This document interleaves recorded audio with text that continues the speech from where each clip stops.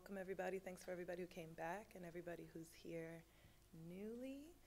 I just want to give a little brief intro before Megan gives the intro to Manuel in the bio. But Manuel abreu has been with us from day one, Cassandra 2020 classrooms, Alternative History of Abstraction 101.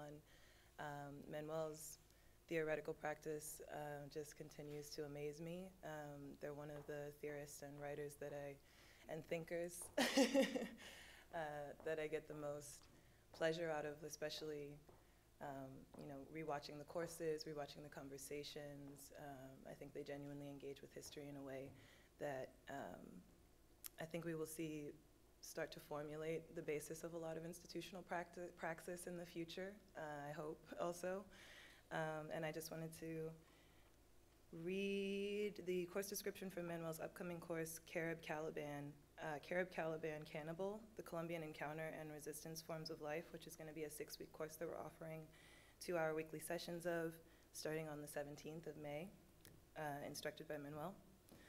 So we're presenting Caliban, Cannibal, the Colombian Encounter and Resistance Forms of Life, a 6-week course exploring the European colonial projection of cannibalism onto indigenous Carib people and sub-Saharan Africans, and the latter's resistance to this consumption. In 6 weekly sessions, including a screening, reading group, music listening session, and writing workshop, we'll consider Columbus's distinction between cannibal, Carib, and peaceful Arawak, the colonial Catholic aesthetic, the development of syncretism between African indigenous and Catholic ontologies, and finally, Afro-Caribbean forms of resistance to the colonial order. We'll consider both socio-political spatial formations as well as aesthetics of resistance, maroon settlements, menial, Palenque, and Quilombo, mutual aid societies, Cofreda, Hermanada, Yucayeka, and the enchantment of consumption. Waves such as Haitian spiralism destabilize the European origin myth, notions of formal and racial purity, and the ideas of an original being, within favor of a ritual consumption of bias that unearths the nonlinear philosophy of time, of the Caribbean arts, and the imagination, as Wilson Harris puts it. From 19th century Haiti writers Ignatius Now, Marvelous Real, to the 20th century Martisian writer Suzanne Césaire's literary cannibalism, to what theorist Paul Marshall called kitchen poetics, the contemporary Haitian spiralism, the Afro-Caribbean mythopoetic traditions attend to ritual and discursive elements which push back on ritually consume the Caliban figure, Shakespeare's half-human, half-monster character in The Tempest, 1610, the first play about the Caribbean, who can only curse his master Prospero. What Antiguan philosopher calls Caliban's reason will drive out inquiry in weekly 2-hour sessions facilitated by abreu and a teaching assistant. And that text was by Manuel Abreu, and we hope to see you in the course. And I have the great pleasure of listening in person to the first time, I think for a lecture in person for the first time today, and I'm really excited, super happy that you all came. I'll let Megan introduce Manuel a little bit further. Class and course registration ends May 10th. Class starts May 17th. Take it.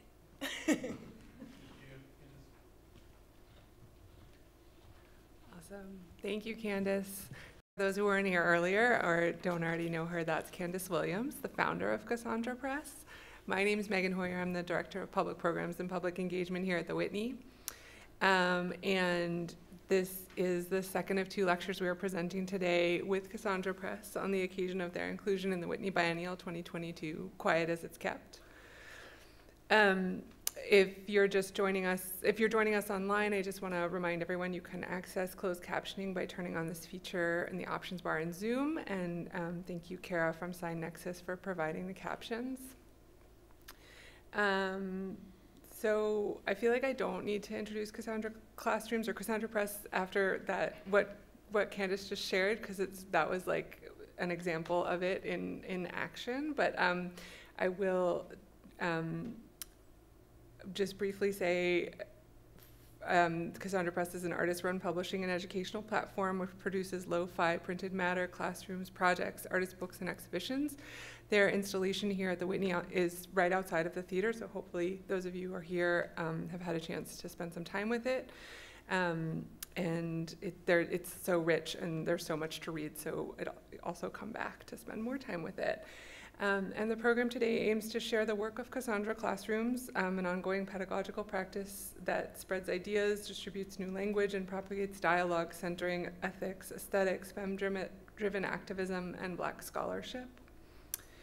So we're about to hear a lecture by Manuel Arturo Abreu, which distills a course that he's been offering called Zombie Fear of a Black Republic. For this course, Abreu uses film footage and critical analysis to discuss the development of the anti-Black zombie trope in literature, cinema, and video games from its origins in the wake of Haiti's liberation by means of vodou to its current deracialized form. Following the lecture, which will be about 45 minutes, Manuel will take some questions, and then you're invited to stay with us for a screening of Debajo del Agua, the wake work of Enerolisa, I'm sorry, I didn't check that with you, Manuel, Enerolisa Núñez, a film which they've made. So Manuel Arturo Abreu is a non-disciplinary artist. They use what is at hand in a process of magical thinking with attention to ritual aspects of aesthetics. They co-founded Home School, a free pop-up art school in Portland, Oregon, in its 6th year of genre non-conforming edutainment curriculum. Abreu also composes club feasible worship music as Tabor Dark, and they are the author of List Consonants Trender and Incalculable Loss. Those are all book titles. So one final note, again, if you're here in person, restrooms are located outside of the theater on this floor. If you need to exit for any reason during the program, please use the doors at the back of the room where you entered. And without further ado, I'm so happy to have Manuel Arturo Abreu.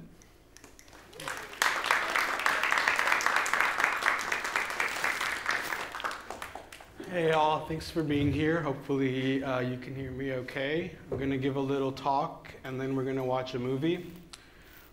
This talk serves as an intro to the coloniality of the Hollywood zombie trope.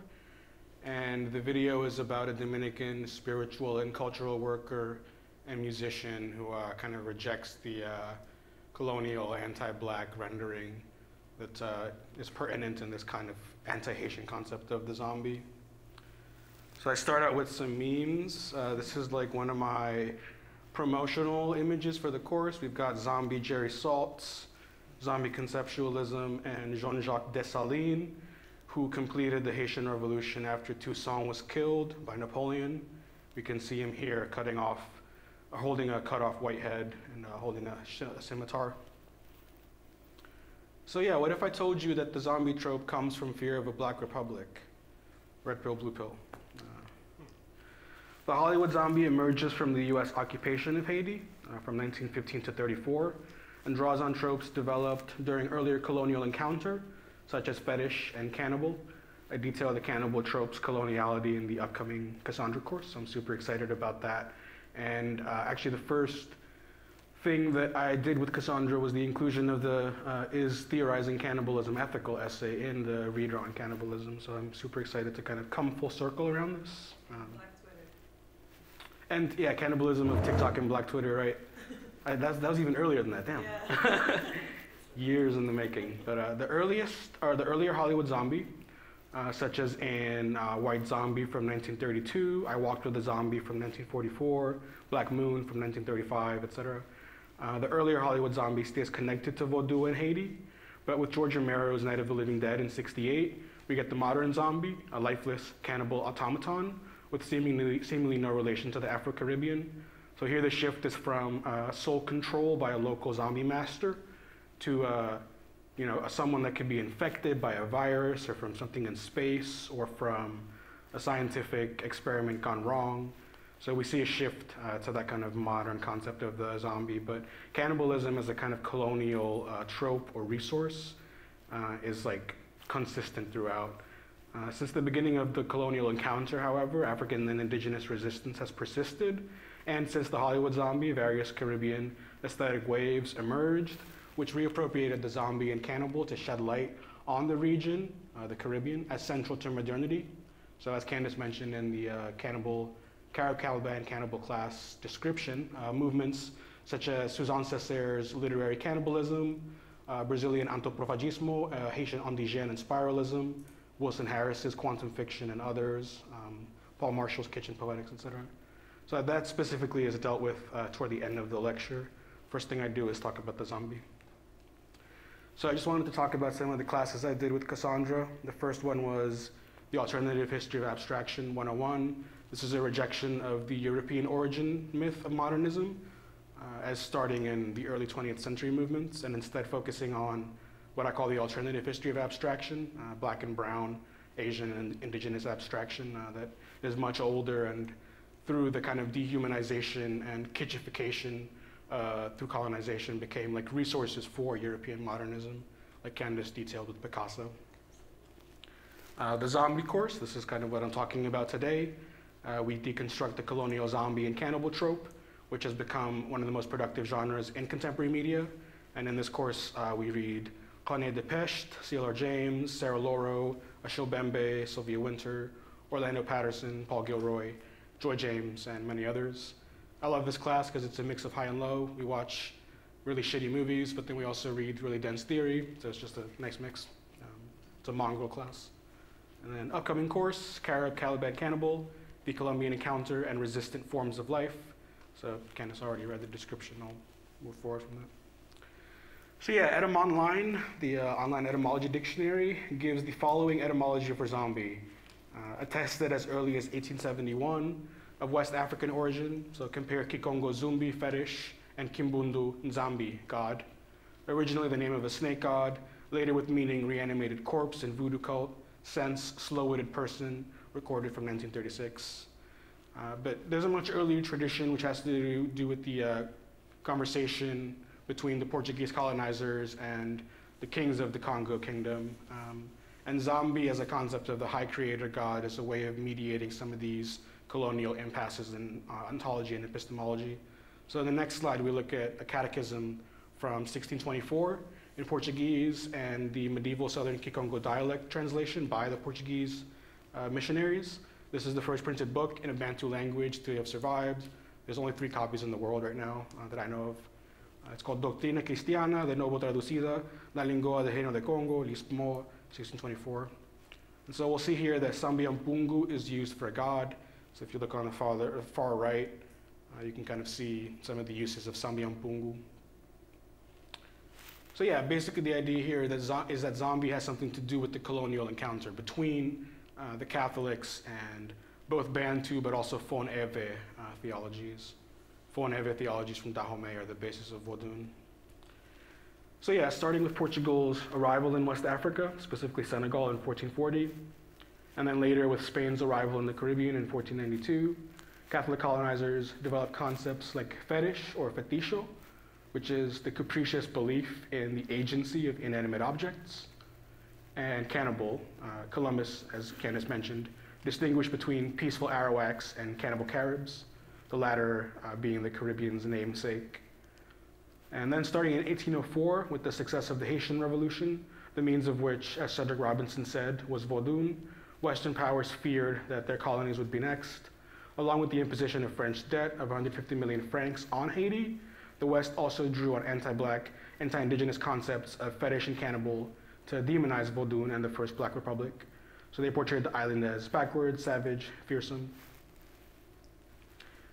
So we can talk about resistance.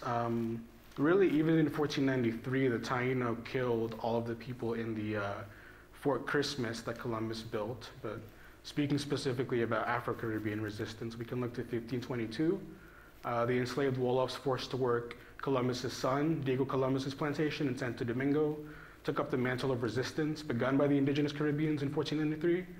And so we get this idea of maroon colonies, right? So people who escaped Spaniard colonists to initiate fugitive experiments in living free in remote mountain areas.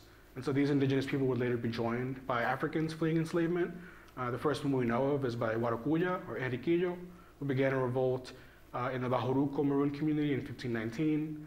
And so some of the Wolofs actually joined the Bahoruco Maroon community and assisted with various revolts, such as that by the enslaved Wolofs. The resistance was ongoing and resilient, both in Maroon communities and in mutual aid societies, in particular the Cofradías for the Holy Spirit and John the Baptist. I'll speak more about these aid societies later. Here's a 16th century depiction of the Wolof rebellion on Diego Colón's ingenia, or plantation. So another form of resistance was religious syncretism, spiritual practices mixed together, but also arrived already mixed. Certain Congo monarchs, like Alfonso I in 1491, had converted to Christianity by choice, and some of the Catholic mutual aid societies that characterized very early spiritual practice on the island, these are called cofradías, were actually founded in Spain. Portugal's 1440 arrival in Central and West Africa leads to the development of the concept of fetish. Alongside Catholic icons and heterodox idols, there's now the idea of capricious objects seen as magical by Africans that the Portuguese and Dutch encountered, which from the very beginning resisted colonial settlement and used material and spiritual practices to stymie Portugal and later Spain's empire building. Those savvy merchants, fierce warriors, freedom seekers, and inscrutable sages who impeded the colonists frustrated them to no end. Haitian vodou and Dominican voodoo, or 21 divisiones, are a mix of Foneve, Congo, Yoruba, Amerindigenous, Abrahamic, and Spiritist practices. By the 1500s, Spaniards had drastically reduced the population of indigenous Caribbeans of the island of Haiti, commonly called Taínos. Not really correct. A friar named Bartolomé de las Casas pleaded to the crown of Castile to, rather than enslave indigenous people, enslave and import enemies of Christ. So Moors, Muslims, Sephardic Jews, and other people who had encountered the doctrine but rejected it, such as from Portugal's slavery settlements in Africa. So this was he thought that the African slaves and Moorish and Muslim and Sephardic slaves were justly acquired, and so he kind of argued that the indigenous people should be left alone in favor of taking these justly acquired slaves, but obviously we know that wasn't the case, so he ended up rejecting his own position, unfortunately, but by the time he realized that he was wrong, it was too late, obviously. The Spaniards had access to Central and West African colonial settlements, thanks to Portugal. So yeah, cofradia, or Irmandade in Portuguese. This is a Catholic mutual aid society. It's a religious network of people who care for each other. And many of these cofradias took place in maroon war camps, which in Arawak is called manuel or manier. In medieval Kikongo is called quilombo. And then in Spanish, palenque. These are all the same meaning. Words for maroon settlements that waged war against the colonial and plantation metropole. Many were structured after West and Central African rural systems, such as Quilombo dos Palmares in Brazil. And in this war camp, founded by Menekongo Gangazumba, Menekongo is Congo word for king. Gangazumba founded this colony, and the second king in particular is remembered for his resistance against the Portuguese and Dutch colonizers. So this is his nephew, Sumi dos Palmares. So here's a poster for the Brazilian film, Gangazumba. And then here's a bust of his nephew, Sumi dos Palmares, in Brasilia, the capital of Brazil. The dedication plate reads, Sumi dos Palmares, o líder negro de todas as razas, which in English says, Sumi dos Palmares, the black leader of all the races. Here's a map of the Manielis in Haiti and DR, circa 17th and 18th and 19th centuries. So the black shaded areas are where these maroon war camps had been settled. And you can't see it here because there's no terrain or topography indexed, but all of these regions have mountainous terrain that makes it hard to get to. And here's a basic cosmogram from the Bukongo or Congo religion. There's a line called Kalunga that separates the material and immaterial or spiritual world. There's a line that connects those two worlds called Potomitan, and there's a counterclockwise life cycle connecting the living and the dead, or the material and immaterial. So obviously I talk about this more in the class. Cofradías are Catholic mutual aid societies. Medieval cofradías founded in Spain and the Christianized Congo established themselves in colonial metropoles of Haiti early in the 16th century. Some of the most popular were for the Holy Spirit and St. John the Baptist. Enslaved Amerindigenous and African Caribbeans used the cofradia mutual aid system to survive physically and also to syncretically attempt to retain aspects of their spirituality with Catholicism as a kind of medium. Aspects of Arawak, Bantu Congo, Fon-Ewe, Yoruba, Catholic, and Islamic theology became enmeshed in Haiti in a way that corresponded to and built on the syncretism that began on the African mainland in a variety of lineages. And the two most recognizable lineages are the Asogwe lineage in Port-au-Prince and the Cha-Cha lineage of Cap-Haitien, northern Haiti, and DR. So here's a saints procession from the Cofradia of the Holy Spirit of the Congos of Villa Mella and the capital of DR, Santo Domingo. So yeah, the Haitian Revolution, which is really kind of where this anti-zombie trope, or this anti-black zombie trope begins, was led by enslaved African and mixed masses of the French colony of Saint-Domingue, seeking liberation by any means necessary, as well as critical leaders like Macandal the Poisoner, Doti Boukman, Cecile Fatiman, and Toussaint Louverture. It led to the first free Black Republic in the New World, and Haiti continues to be harshly punished for this by European powers, both financially and culturally. So we've got the debt that France imposes of 150 million francs, but then also what Raphael Herman calls the Haitian Gothic, the idea that Black religion that was the means of the first Black Republic is cannibalistic and savage, etc. So building on fetish and cannibal concepts from earlier colonial encounter. While much has been made of the Enlightenment component of the revolution, we can read the Black Jacobins is a great example of this. Toussaint Louverture thought of himself as a Black Frenchman and believed in the French Enlightenment ideals of liberté, fraternité, égalité. But the spiritual component is equally important, especially with the masses. With the poisoner Macandal and others as important predecessors, the revolution starts on the night of a sacred ceremony, a vodou ceremony called Bois Caïman, on the 14th of August, 1791. Here's a depiction by Dieudonné Sédot. So there's a sacrifice of a Black Creole pig in the middle. You can see the ceremonial sigils on the ground called vévés. People are holding ceremonial machetes and vessels filled with water. Any Catholic person knows that a cup full of water is a spirit vessel.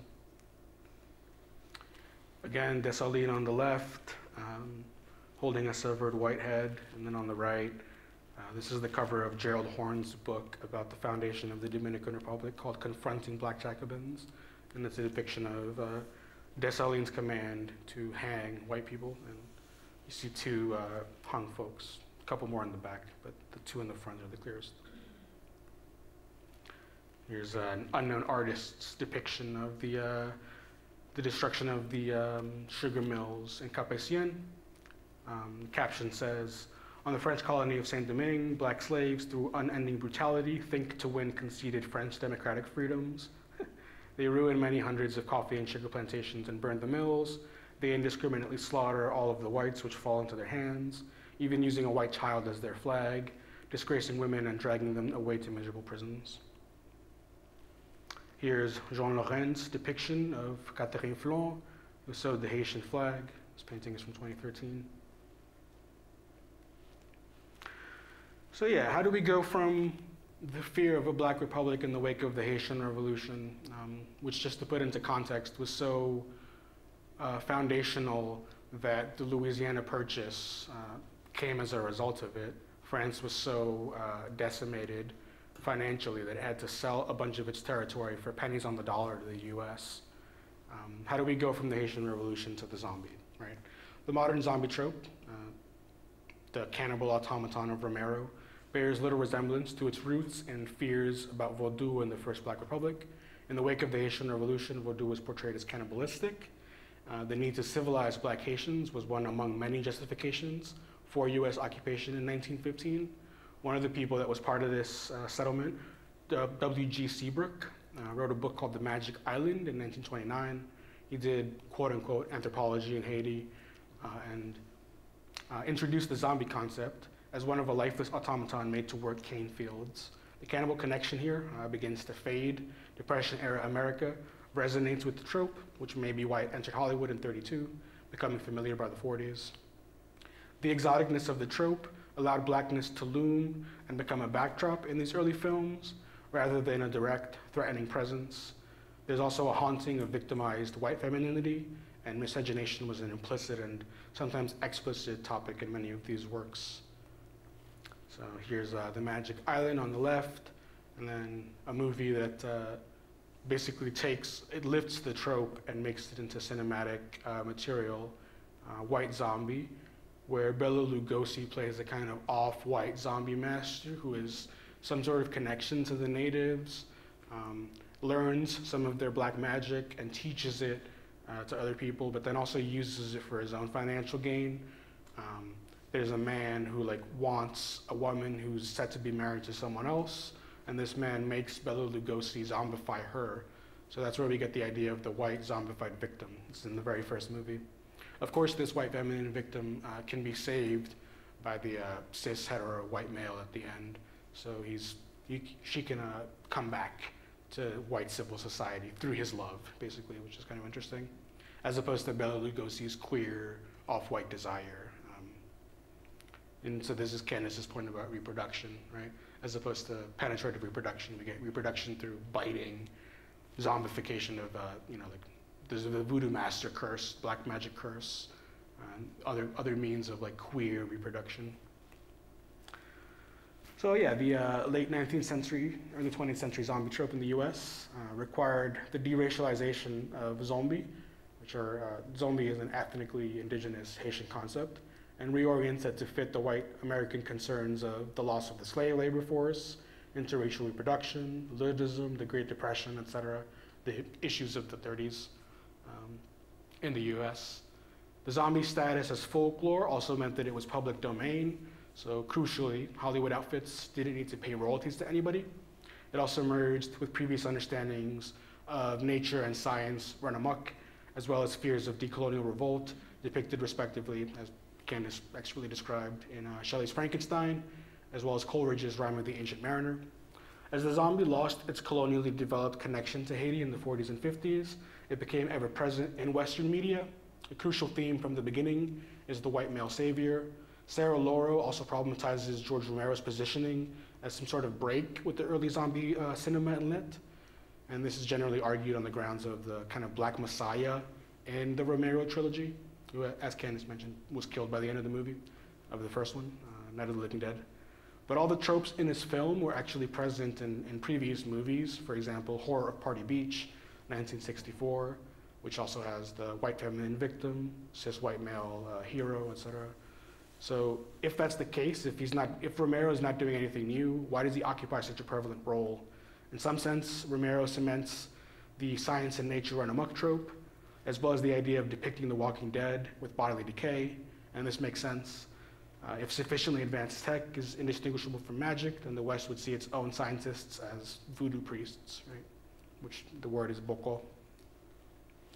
So here are the soldiers of C Company, 2nd Battalion, 22nd Infantry, 10th Mountain Division, securing Port-au-Prince Airport on the first day of Operation Uphold Democracy, the beginning of the Haitian occupation in 1915 by the US.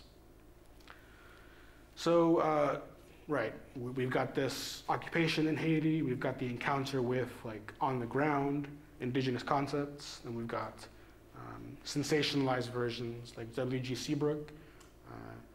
Then we've got movies that kind of build upon Seabrook and start to deracialize the trope. And that's the 30s. Whereas in the 40s and 50s, we see a shift away from the Caribbean and mind control or soul control to the idea of space, the nuclear, the militarized zombie, etc. So the concept of a local zombie master is still there. We've got the priest, or the unscrupulous client of a priest or a mad scientist, but there's still a shift happening. And the outside or non-American nature of the trope meant that it had no conventions in the US and was thus very flexible. Zombies could be undead, drugged, mind-controlled, soul-possessed, alien abducted, irradiated, etc. However, Chera Desiree Key argues that Night of the Living Dead was in fact a break in tradition, a return to the cannibal trope, without the voodoo implications of a master. So the colonial cannibal trope is actually a way of de-racializing the zombie and de-Haitianizing it. The film, Night of the Living Dead, also cements the eviscerated or gory depiction of zombies, whereas the earlier works in the genre didn't show zombification's effects on the body, so there was a kind of uncanny valley, right? The white feminine victim just looked like a normal person. There wasn't any evisceration or gore. It was more of a mental control happening by a local master.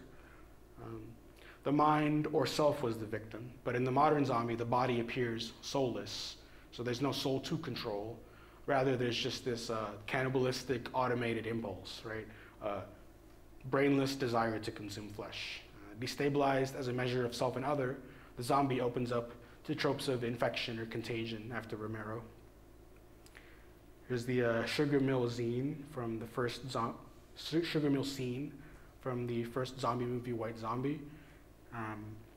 Here, Bela Lugosi's zombie slaves are working a sugar mill plantation. It's refining sugarcane to sell to the French and English. Right after this still, one of the zombies, who is black, falls into the sugar mill and is eviscerated, but there's no, this is a cinematic non-event. It doesn't register as an event at all. So it's kind of a notable, it's the first time we see on screen a black zombie. And that first time is a moment of evisceration that is a cinematic non-event. Gretchen Baca says that the measure of humanity in a film is the ability to carry narrative weight. And so here, where there's no narrative weight, we can obviously see the dehumanization being depicted. Secularization also seems to play a role in this deracialization and the shift regarding the zombie trope. The final result, the human-like automaton with an autonomous, all-consuming drive to consume human flesh, seems to have shed its religious origins, but only by means of a return of the originary cannibal trope of Catholic colonial encounter.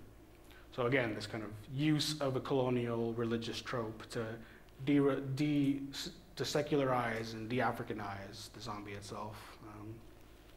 The endogenous Haitian examples of zombie astoile, or zol zombie, and zombie cocadav, or body zombie, that W.G. Seabrook wrote about, emerge from the syncretized struggle of various detribalized, enslaved, exploited, maimed African and Amerindigenous peoples who somehow managed to escape or navigate through political tools that I've already discussed, like manueles and cofradías, but also like ones that aren't as revolutionary. Like there were absolutely maroon colonies that had deals with, like, for example, the English in Guyana, who worked as jungle police to capture escaped slaves and Amerindigenous people. So we gotta make sure that we keep that in the context as well. And not everything was revolutionary. It was more just about the vicissitudes of surviving attempted wholesale genocide. So, some attempts at surviving were woke as fuck and some were not. The infection or contagion aspect of the modern zombie trope is also a secularization of the fear of incursion of African spiritualities of the Caribbean, especially in the wake of the Haitian Revolution. So again, this fear of like, we're gonna be next. So yeah, now I turn to the literary modernist Caribbean response to the zombie. But I wanted to kind of summarize the timeline so far. So, I've thrown a lot of information at you, but 1440, Portugal settles in West and Central Africa, develops fetish, capricious belief in the agency of objects. 1490s, Spain settles in the Canary Islands and Haiti, develops the cannibal and Carib trope. We get resistance from both mainland Africans and Afro-diasporics from 1500s to, well, till today, but till 1780s, till the beginning of the Haitian Revolution.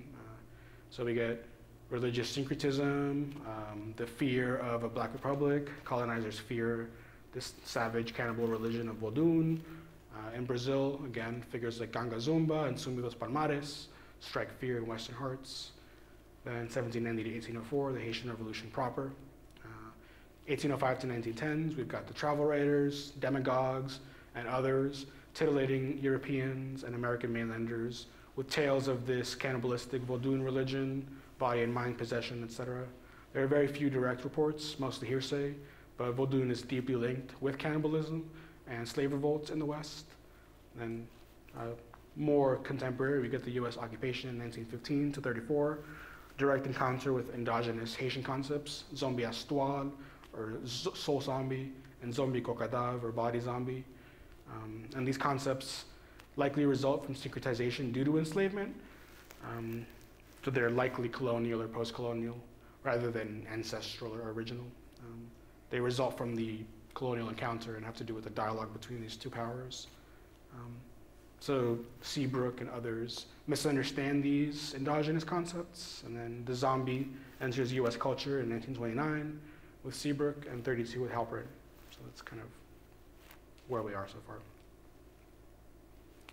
I want to turn to Sarah Loro, who is one of the kind of foundational scholars of the zombie. Sarah Juliette Loro. She kind of lays out a timeline of the imperial development of the zombie trope since 1915 and says that there are three phases. The first is cultural aggression, or again, what Herman calls the Haitian Gothic. So the first films of the Caribbean, the first films about the zombie demonize the Caribbean as a backward and superstitious culture. And this is in line with a much longer history, like fetish and cannibal and stuff. After cultural aggression, we get erasure. So this is mid-century, post-war. The Caribbean and its complex history drops out of the cinematic zombie narrative, and we get the mad scientist, the comet or meteoroid that's infecting people, the virus, as in Romero. And then we get a reinscription wherein film critics and audiences claim that the zombie is their own invention. It's an American monster, and therefore wholly different from the Haitian original, basically. So Loro kind of details these three phases and argues that nevertheless, the potential for resistance is inherent to the zombie, and this repressed or erased potential is always accessible. And I talk about some of these movements that enchant consumption, as I call it. They draw upon the ritual consumption that has been demonized and presents a kind of iterative, modernist literary aesthetic that has been foundational to the Caribbean. Haiti recycles the Western zombie myths, specifically the cannibal, to engage the way that the past always haunts the present, how the past is unfinished, forever refashioned to new ends. The zombie is about eternal return of both slavery and revolt. Sarah Loro speculates that if the etymology of zombie, the endogenous Haitian concepts of zombie, relate to soul capture for the purpose of enslavement, then Haitian critical perspectives against this, so for example, critiques of the failure of revolution, of US debt by governance, banana republics, so-called, critiques of establishment of industrial plantations and eventual occupation, et cetera. All of these kind of serve as a basis for, unfortunately, the state appropriation of vodou, such as with the Duvalier regime for violent ends. So Papa Doc, Duvalier was actually a fundamental thinker of what's called indigène, a Haitian response to US occupation, which valorizes African and Amerindigenous concepts and aesthetics in Haiti. But he kind of built up this mass following in order to end up becoming a US-sponsored dictator. So it's kind of interesting to think through some of that connection. The way that taking back the trope from the slave master can lead to certain people kind of occupying the slave master's role, as Candace mentioned in her talk. Analysis of Haitian reappropriations of this metamyth rest on speculation, but whether metamyth or not, the textual body of the zombie, as Loro calls it, is used in Haitian literature at least back to the 19th century and absolutely indicates an engagement with colonial and post-colonial circulation and reappropriation. And this kind of writing or aesthetic style is a process-based, abstract, iterating compositional technique that includes elements from folklore, the specter of slavery's return in new tech, and the eternal possibility of revolution in response to the latter specter. And the possibility of revolution in the zombie narrative is understood as feeding the zombie salt, and that's what wakes the zombie up. So being salty is what makes you woke. More broadly, the notion of folk reclamation, Loro's concept of folk reclamation is correct, since the zombie, the indigenous Haitian concept itself, denotes a specific set of Haitian perspectives on enslavement, syncretism, Catholicism, industrialization, etc., rather than some sort of specific, fixed, theological, ontological, original concept. There's a plurality of interpretations here and an unclear etymology, which is quite productive and echoes perhaps the original European fears of cannibal, Amerindigenous and African hordes, as well as later militias of rebel slaves and maroons under the call of vodou. This also reflects the past and present of the zombie's oral status, and the passage of time contributes to this lack of clarity or plurality of meanings. Contemporary Haitian refiguration of the zombie corresponds to what Fanon calls a literature of combat, waging battle in symbolic and mythic space. The fearsome zombie hordes, all-consuming flesh lust, is part of the Haitian arsenal of popular self-imagining, weaponizing the trope and its fearsomeness.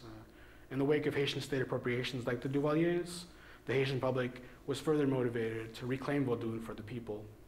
The two phases of salting and then radicalizing the zombies into a revolutionary army correspond, in Laura's analysis, and I agree, to the two phases of the zombie trope as reappropriated in Haitian literature. Here are some of her books: Kill the Overseer, Transatlantic Zombie, and the anthology Zombie Theory. These are all good books. So yeah, what are some of these resistant literary formations that reappropriate the zombie and the cannibal? First is La Réelle Maraviju, or marvelous realism. It starts in the 19th century. In the 20th century, it became magical realism or whatever, but it's really a Haitian Creole concept that starts long before Marquez. So we've got Ignace No, the Ardouin brothers, Oswald Durand, etc., arguing for a valorization of Haitian folk concepts as an authentic depiction of the real.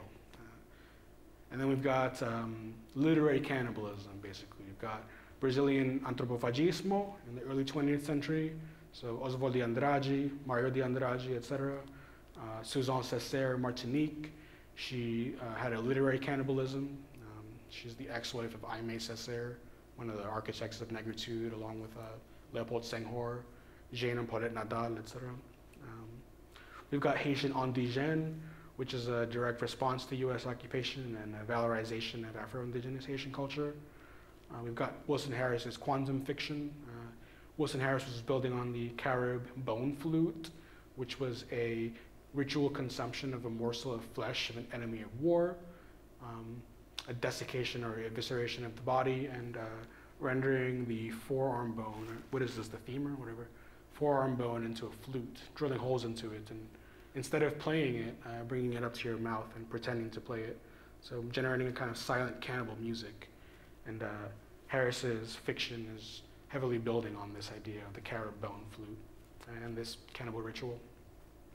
And then most contemporary, Haitian spiralism, a post-war movement developed by Franck Etienne, René Firoctet, and Jean-Claude Fignolet. Suzanne Césaire said, La poésie martinique sera cannibale ou ne sera pas. Martinique poetry will be cannibal, or it will not be at all.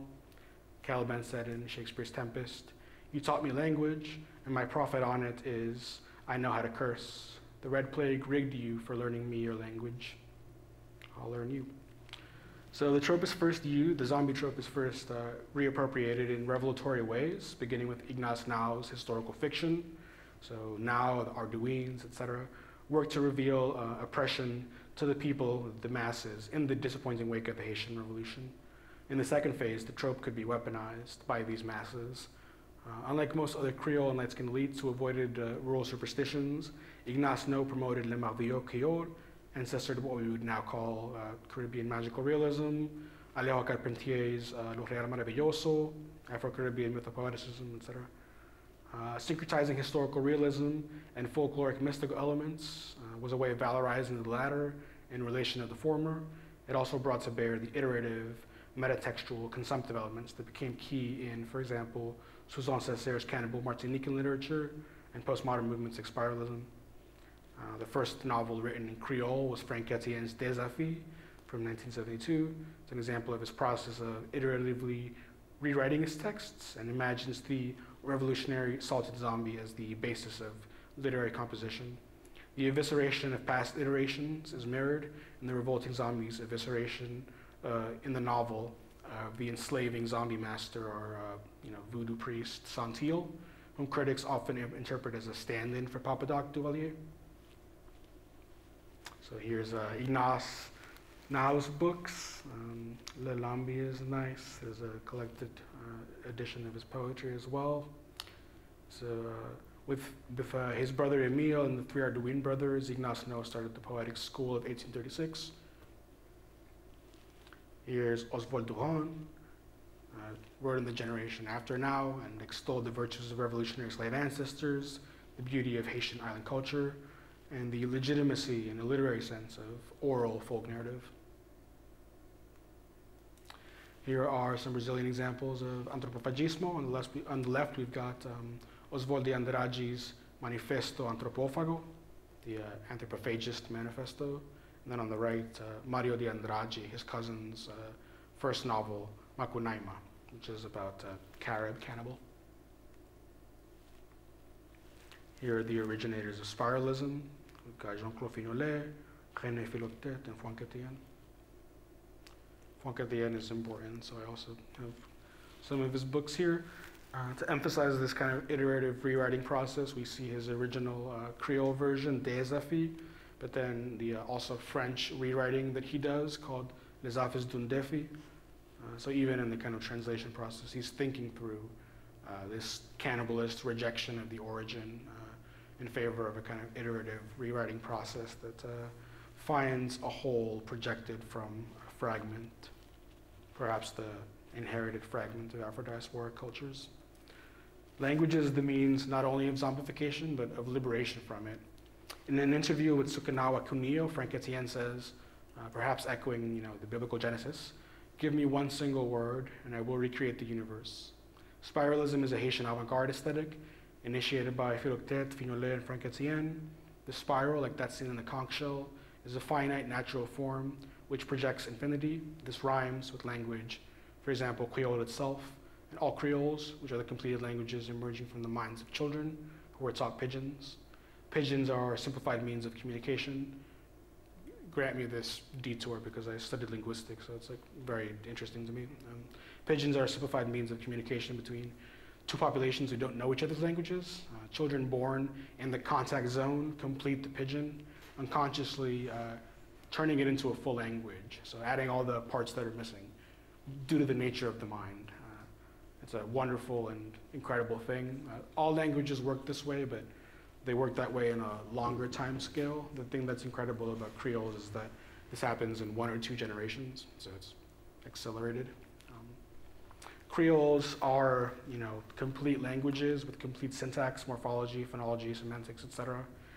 And all of that is lacking in the pidgin, so it's just amazing that something about the way the mind is lets these kids fill it out, and then their kids learn a full language. Spiralism draws on this iterative format, seeing in the fragments the projection of wholes, which slip through dualisms and binaries in a productive way. Franck Etienne engages an Afro-diasporic aesthetic of deterministic chaos in this iterative approach of finding the whole in the fragment, the power of natural materials, dirt, skulls, blood, is echoed in the power of language.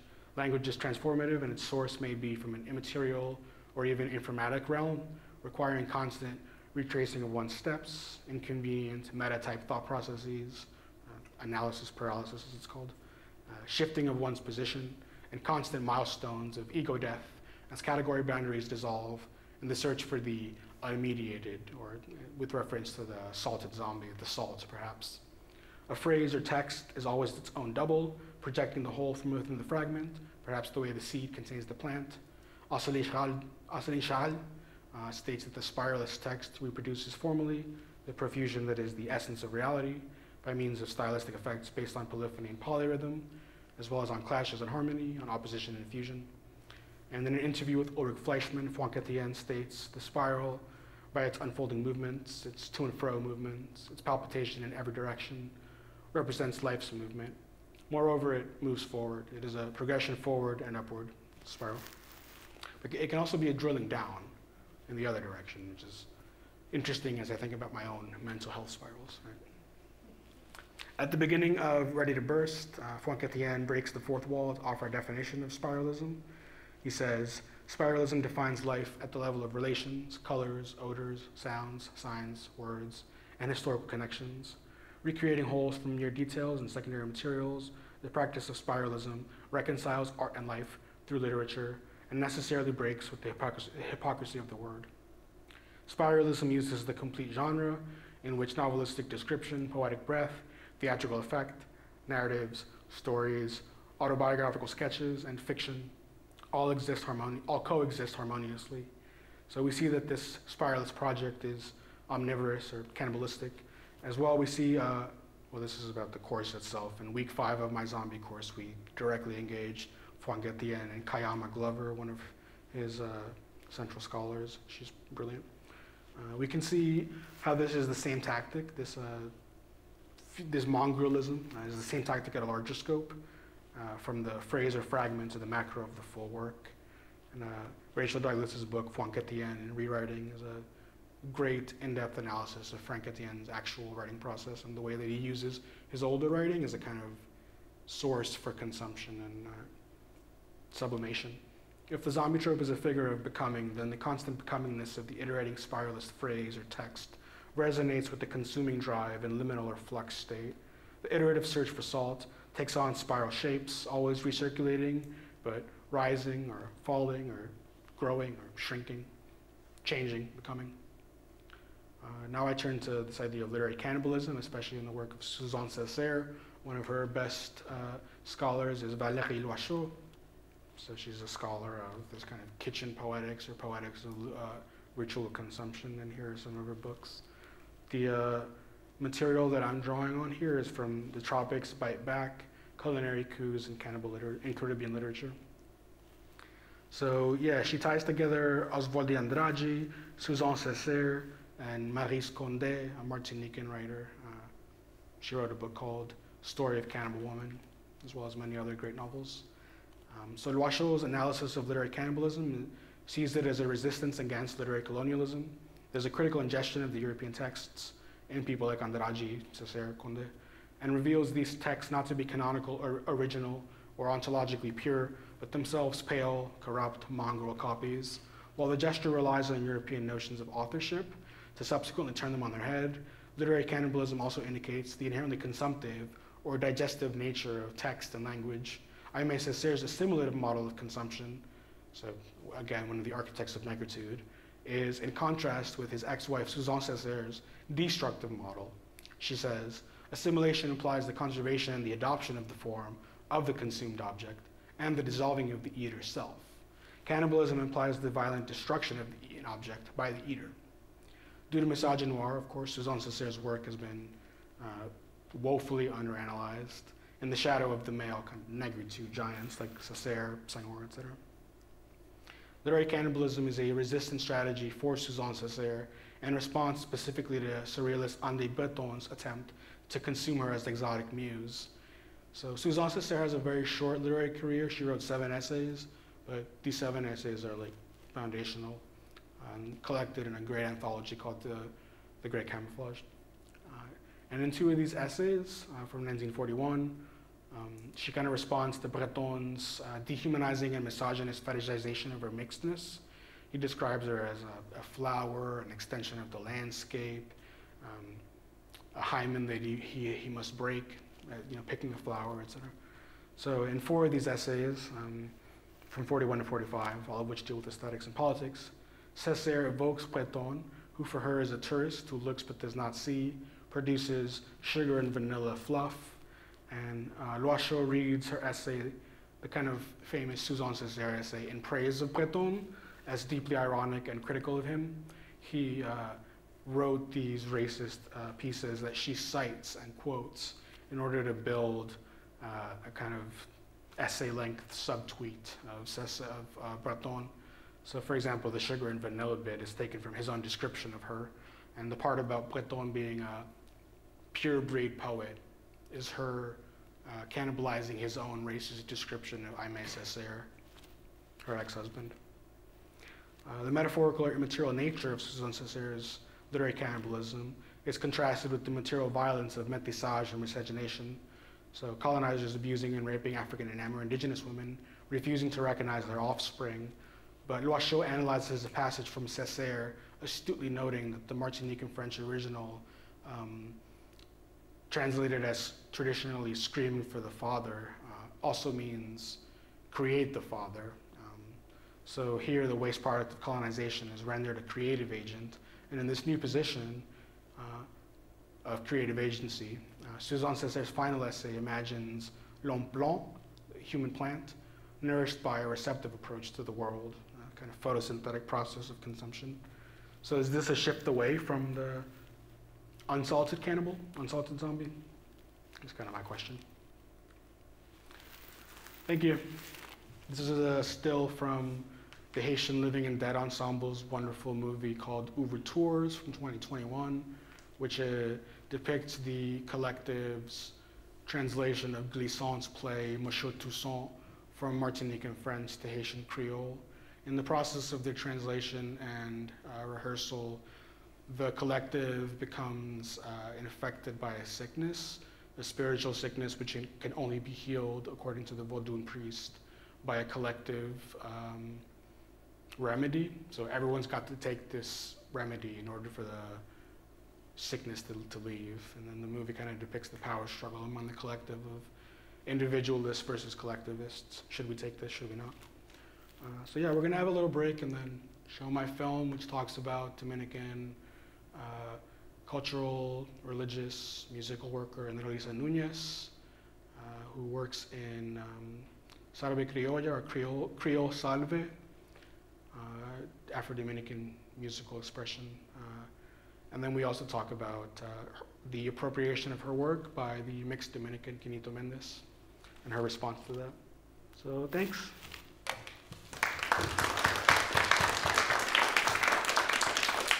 Oh wait, I'll take some questions too, sorry.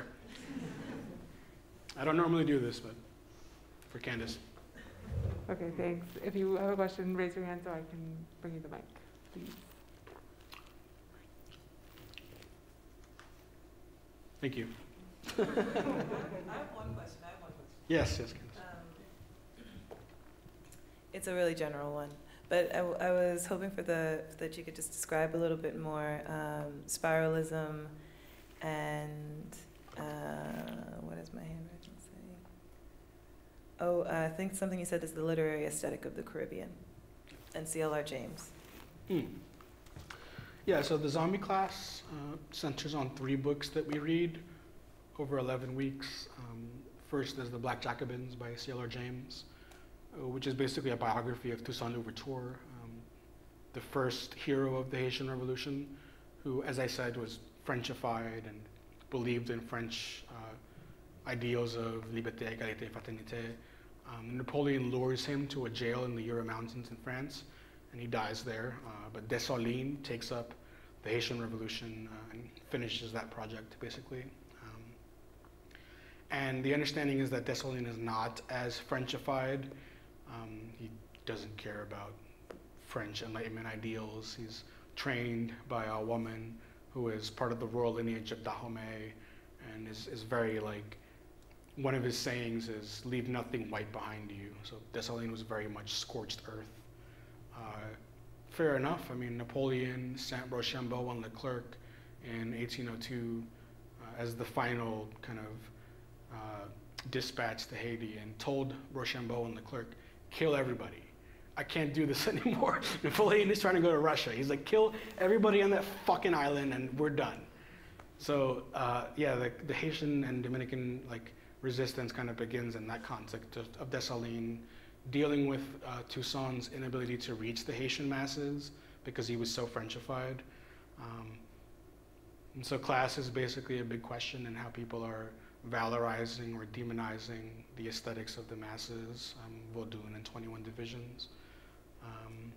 Unfortunately, like I said in the lecture, there had been a kind of reappropriation of the aesthetic of the masses by people like Duvalier and Trujillo and DR, who were trained by US Marines and kind of drew upon the vodou aesthetics to present themselves as legitimate, you know.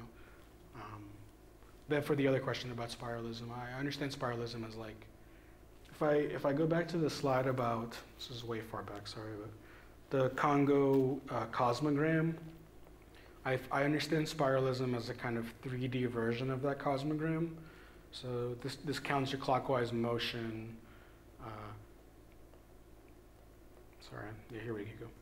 This counterclockwise motion between the world of material and the world of the spirit is depicted here in 2 dimensions, but if you read like any kind of Bantu cosmology 101, it's pretty clear that this aesthetic or motion is 3-dimensional. It's many dimensions, pluridimensional, but since we live in 3 or 4 dimensions, let's talk about those. This motion can become a spiral when it goes up or down, right? And so spiralism has to do with, it's building on negritude, basically. So negritude argued that there is a specific perception of formal qualities of African antiquity, like shape, scale, color, form.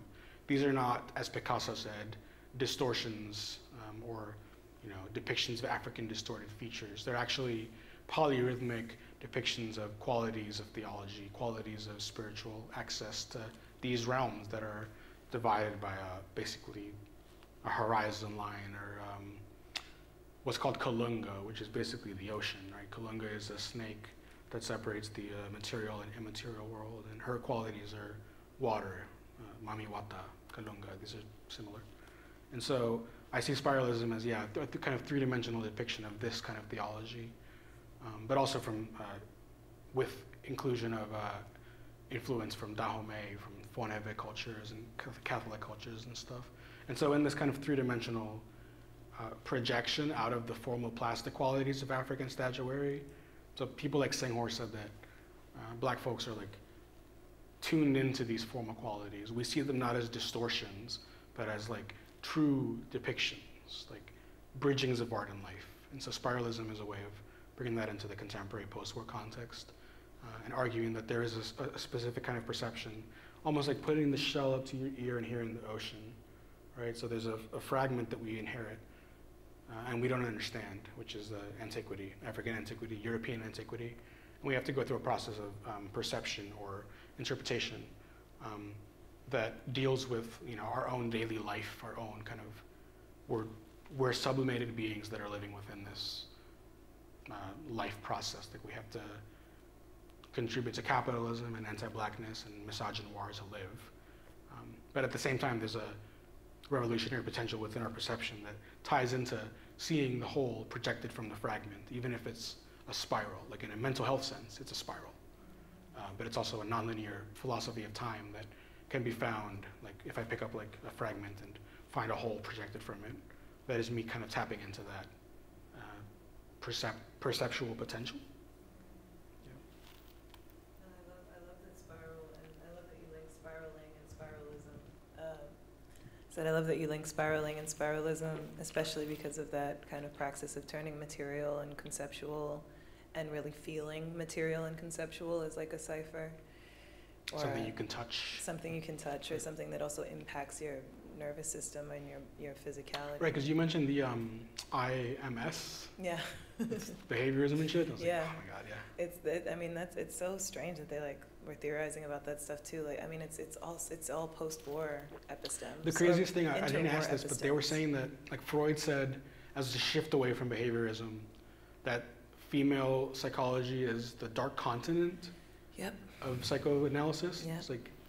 It's wild. This stuff is in there. You and can then literally just read started writing about dead people. Started doing case studies of famous dead men, like Da Vinci. It was basically can't do the Clark lectures. The last Clark lecture is where he's basically study the feminine mind. Well, no, not for us. That can't be done, basically. And then they start studying dead white men. Right. And crazy. Stripping out their nervous systems. Nervous systems and jarring them. I don't know how to say that, putting them in jars, preserving parts. Yeah. I have another question about creolization and kind of the creation of managerial class in both episteme and discursive kind of conceptual space and material space. Kind of just curious what you think about that. Can you elaborate? It's pretty general.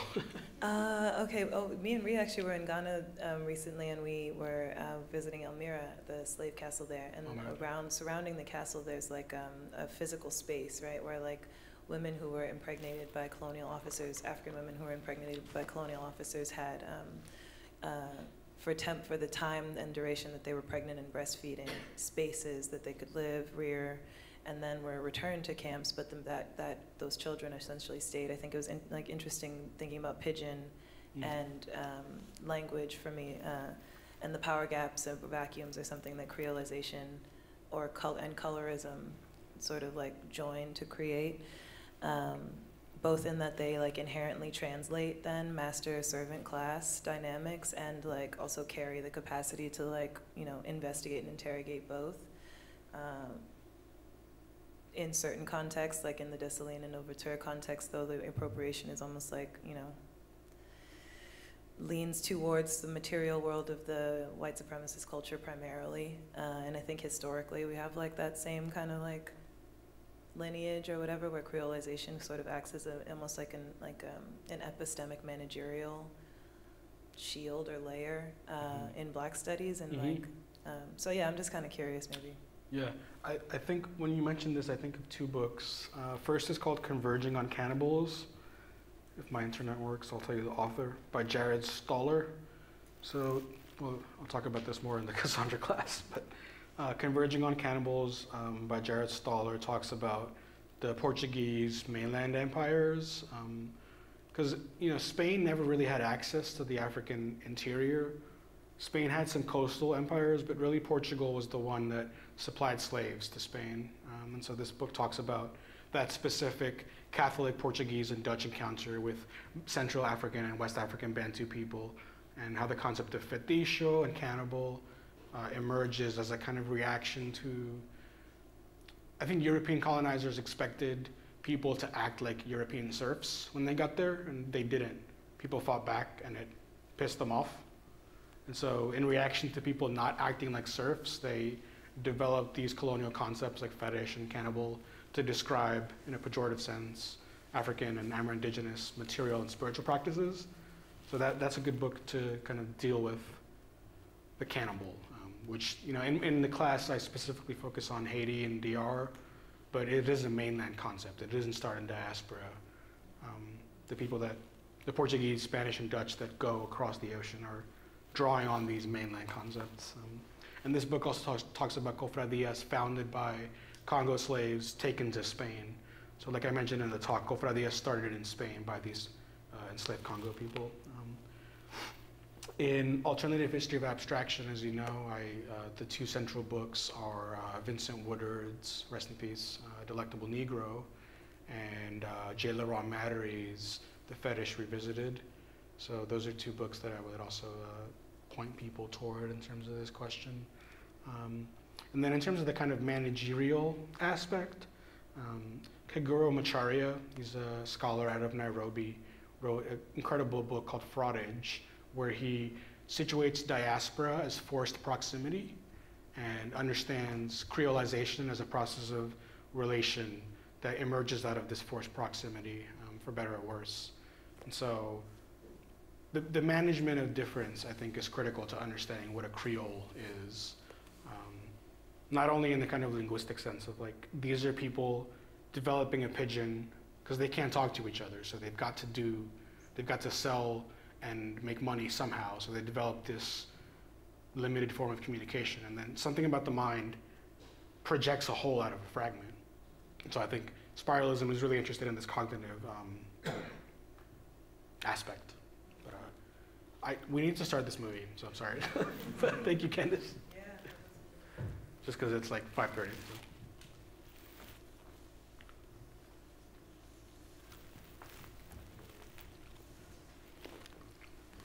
But yeah, how does management of difference relate to manageriality? Yeah, what I was going to go to. Fragment too, in terms Yeah. of like phenomenological, like fracturing. The boss, yeah. Totally, yeah. It makes so much Delegation. Yeah, yeah. There's this movie called Night of the Demons, also back to possession. There's a movie called Night of the Demons where like what the possession ceremony ends in a mirror being broken, and like the group of teenagers all like look at themselves over this fractured mirror, and it's so that night. You know what I mean? That's that European thing of like you break a mirror and it's like bad luck. The best 7 years or whatever, yeah. Like What's it called? break your own image. And Night of the Demons.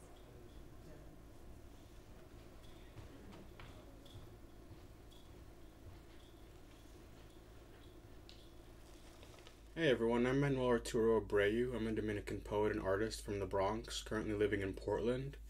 I'm excited to think together about the wake work of Dominican musician and cultural worker Enerolisa Núñez. Thank you to the Black Feminist Kitchen for accepting my proposal for the Black Feminist Summer School program, and thank you to all the workers that make this event possible, as well as accessible presentation of the material possible.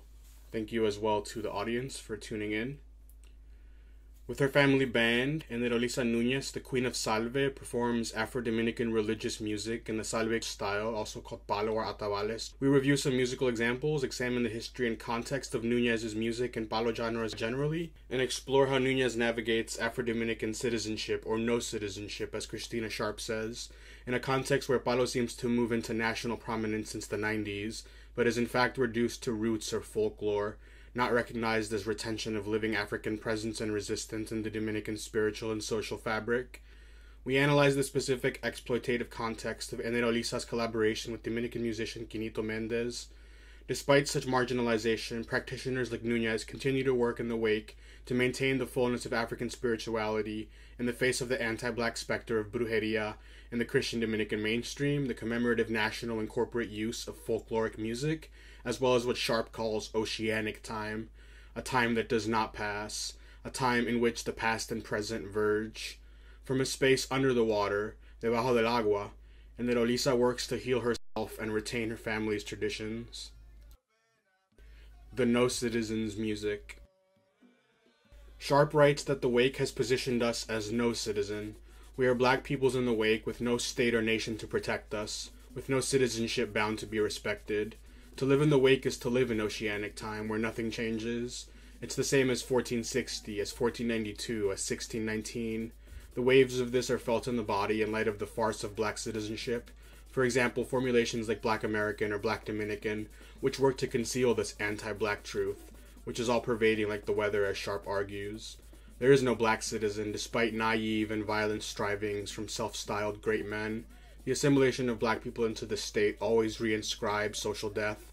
Black people's outsized, fugitive cultural production and reproduction, as people in bondage and with bondage looming over us, comes from doing whatever we must to survive. Such production and reproduction is simultaneously made invisible, with its real properties criminalized and erased, and hypervisible, with its service qualities whitewashed or mestizo-washed, and reduced to evidence of success of the national project.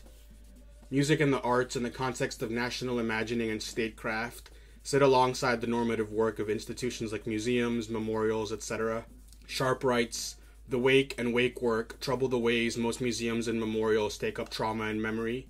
If museums and memorials materialize a kind of reparation or repair, and enact their own pedagogies as they position visitors to have a particular experience or set of experiences about an event that is seen to be past, how does one memorialize chattel slavery and its afterlives, which are unfolding still?" Here Sharp echoes critiques of the normalizing role of commemorative space by Hortense Spillers. The concept of national memory can only serve to foreclose the possibility of true repair by erasing the ongoing nature of social death in the plantation form. Rendering the middle passage as past conceals its ongoing nature, another way to keep black people in oceanic time. This is the case across the Americas, such as with music, which states deploy for the marketing of national projects to no benefit and in fact to great harm against black people in their respective contexts. We can look at Cold War era US jazz diplomacy, black tango as roots of Argentina in the wake of the 19th century genocide of black Buenos Aires folks, or anti-black genocidal Dominican dictator Rafael Trujillo's co-opting and mestizo washing of merengue as soundtrack for national terrorizing, maiming, and murder of Haitians, Afro-Dominicans, and Haitian heritage Dominicans. In this case, we conceive of the practice of Dominican musician and cultural worker Enerolisa Núñez as wake work. We look at how the idea of Dominican roots music 2 generations after Trujillo's assassination is one such farce of black citizenship, concealing the historical and ongoing violence against Haitians, Haitian heritage Dominicans, Afro-Dominicans in general, and in particular dark-skinned women and gender non-conforming people, as constitutive element of the Dominican national imaginary and statecraft. Rendering palo as folklore erases its African religious properties to make it palatable to an anti-black Christian public still steeped in anti-black notions of brujeria and whitewashed Catholicism. However, Enerolisa's cultural work continues to resist these anti-black dehumanizing structures and national cultural formulations, stewarding the fullness of African spirituality as expressed in her hometown of San Felipe de Villamella. To live and work in the wake is to reject nations, which are but dealers of death. In the Dominican context, this means understanding palo and salve music not as roots of Dominican national or cultural identity, but as resistance to nationalism, as bridge or site of encounter between Dominicans and Haitians, as retention of legacies of Afro and Amerindigenous spiritual, political, and cultural resistance. To honor palo in its full African spiritual dimension, rather than as folkloric or roots component of secular Dominican culture, is to defend all the dead who stewarded it to us, and all the living who maintain these practices. Enerolisa Núñez.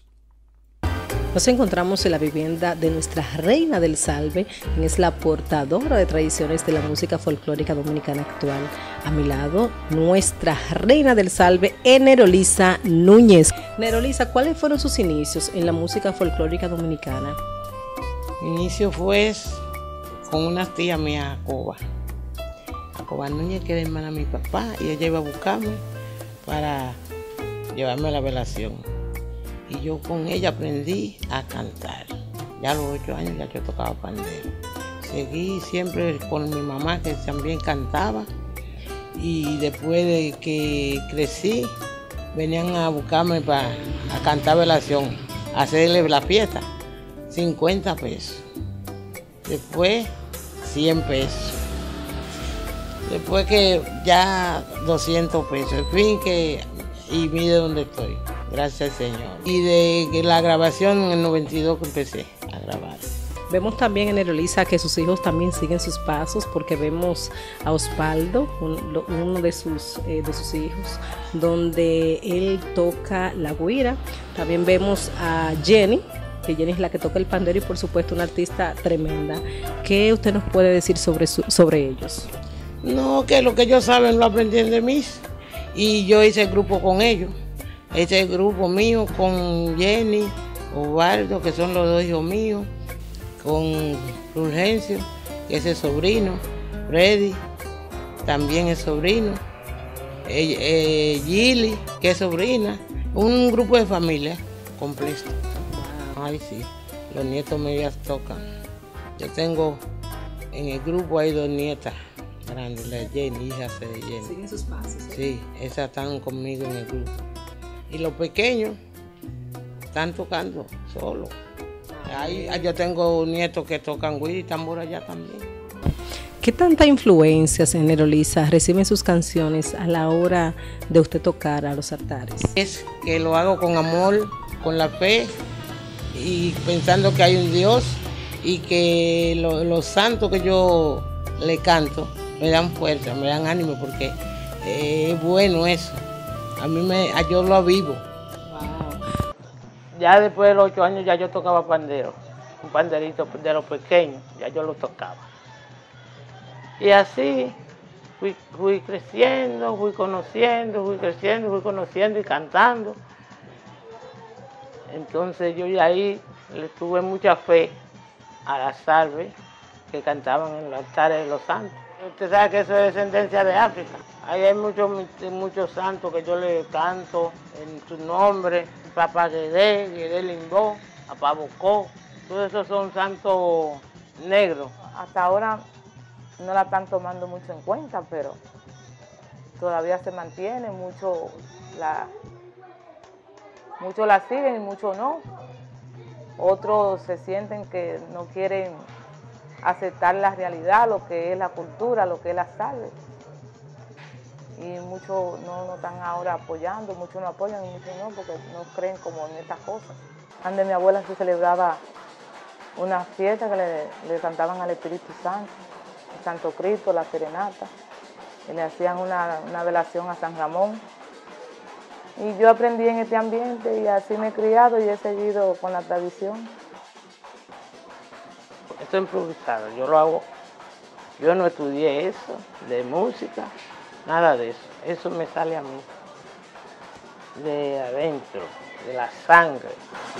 Dicen que es una cosa porque le cantamos a los santos y todo eso, nada de eso tiene que ver con muchas cosas que ellos malinterpretan de otra manera. Si uno es una tradición, yo me crié en este ambiente y no veo que está nada mal, sino que se sigue y cada región tiene su forma de desarrollarse. Yo les exhorto que la salve, hay que mantenerla porque es una tradición del Espíritu Santo. Enerolisa Núñez was born on the 19th of January in 1952 in San Felipe de Villamella, in the village of Mata los Indios. Sorry for the unfortunate name. Since childhood, she's been singing songs her mother, grandmother, and great-grandmother taught her, and also playing a pandero or hand drum that her aunt Jacoba Núñez gave her when she was 8. Since then, she says, I've had a lot of faith in salve music, which is sung at the altars of the saints. You know, this is descended from Africa. There's many entities I name and praise. Papa Gede, Gede Limbo, Papa Boko. These are all black saints. She teaches her kids the songs and rhythms she was taught, and they all play together. Before we dive in, let's listen to arguably Enerolisa's most famous recording, Los Olivos, a devotional song for Ogun Balenjo, who owns thunder and is syncretized with St. James.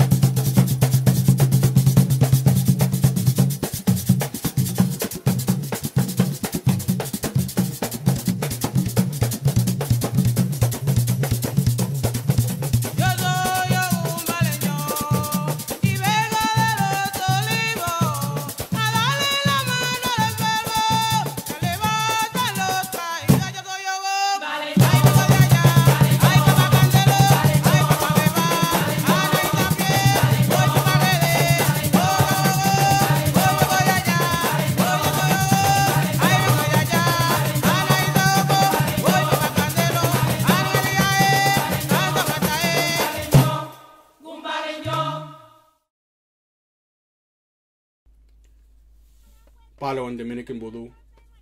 While all Dominican secular music genres such as bachata, merengue, dembow, mambo de calle, and others retain strong African influence, there are a few musical styles which are retentions of specifically spiritual African practices. In contemporary Dominican popular religion, there are cofradías, or mutual aid societies based in the Catholic Church, whose music is palo and its various substyles such as palo de muerto. There are vodou and espiritista societies whose music is non-liturgical, or Creole salve, salve criolla, and there are border town gaga or rara religious ceremonies which play a musical style called tambour petro. The 21 division centers on veneration of lois, also called misterio or mystères, mysteries, and santos, saints. The lois are organized into divisions or nations, Their origins are from Fonewe Voduns, Yoruba Orishas, deities of various Congo and Angola region Bantu tribes, and indigenous Caribbean deities called Semis, as well as, of course, conversation and exchange with Haitian vodou. The European component comes from forced syncretism, where African peoples dress the African entities in Catholic drag in order to continue practicing in secret. So, for example, Fonewe Vodun Legba syncretized with St. Anthony of Padua, indigenous Zemi Tinjo Alawe syncretized with St. Raphael, the Archangel, and Yoruba Orisha Ogun in his Balanjo aspect is syncretized with St. James. Balo or Atawales is the music of Dominican Voodoo, also called 21 Divisions, which is sister to Haitian Voodoo, with the most commonalities existing in the Cha-Cha lineage practices of northern Haiti.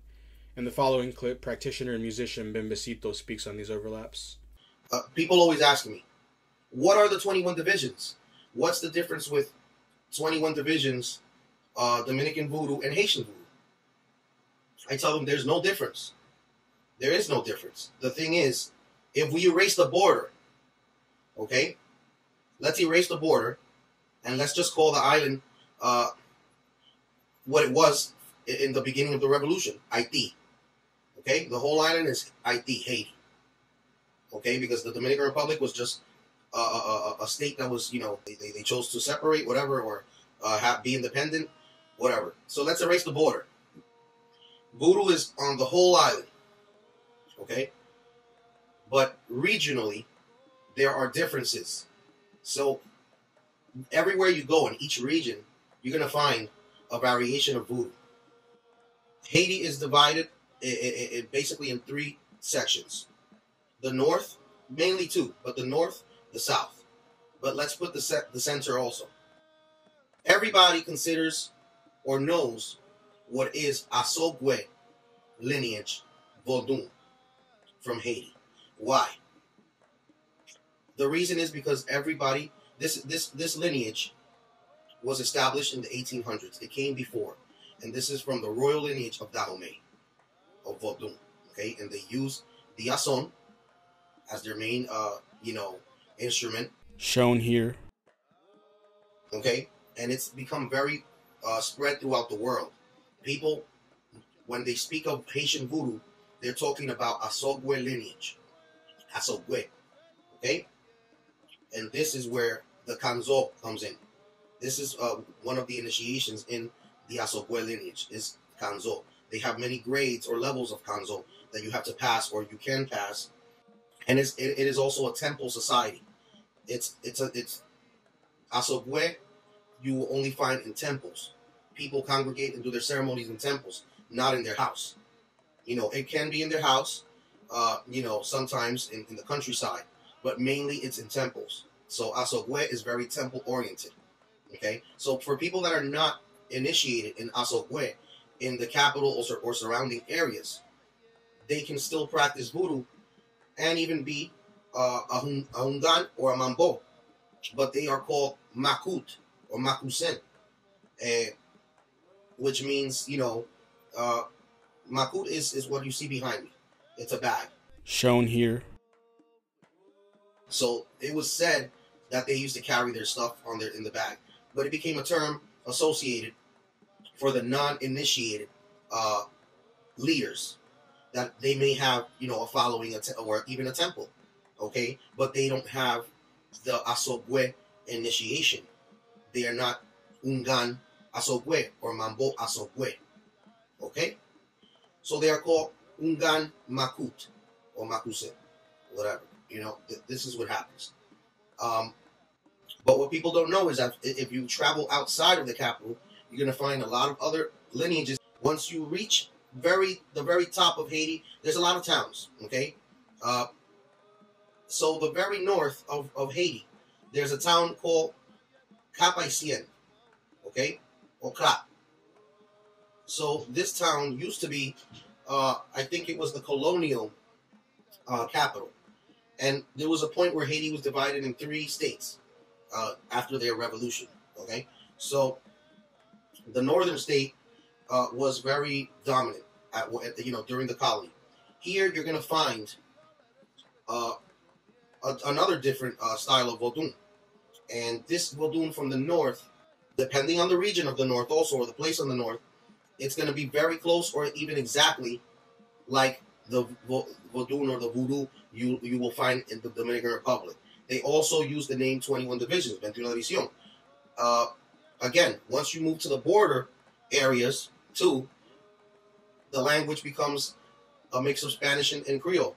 So they will speak both on both sides because of the interchange. The vodou practiced from Go Naive to the rest of the north is considered cha-cha or kwa-kwa. Cha-cha or kwa-kwa is the maraca, right? The maraca. Shown here. They call it that because that's the main instrument used. Asongwe uses the ason. Okay? So they call it Asongwe lineage, vodou.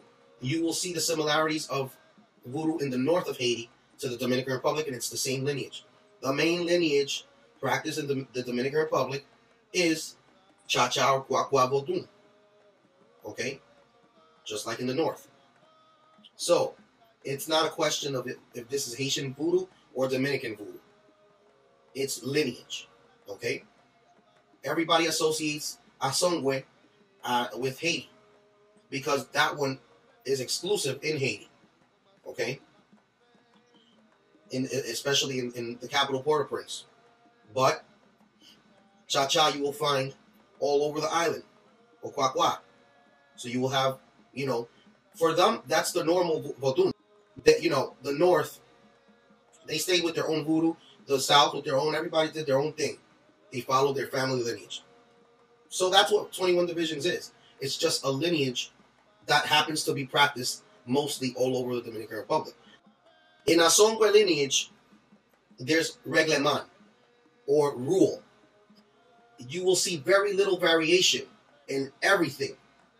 From, the order that they sing and salute the loi,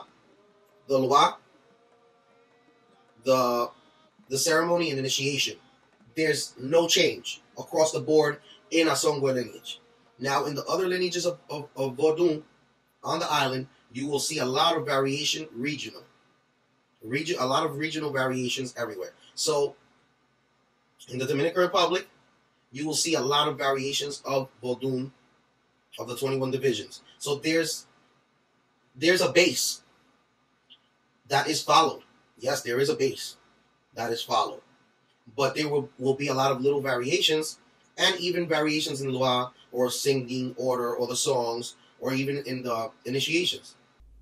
When music is involved in veneration, it is customarily played with drums, palos, or various types of tambor, also some drums called congos, as well as additional small percussion like balsier drums, guira, a small stick called kata, tambourines or panderos, bells, triangles, etc.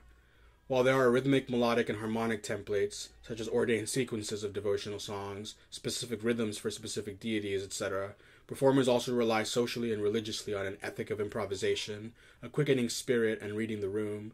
The term salve is used technically to denote a cappella liturgical musical performance in the Catholic choral tradition. Let's look at some examples.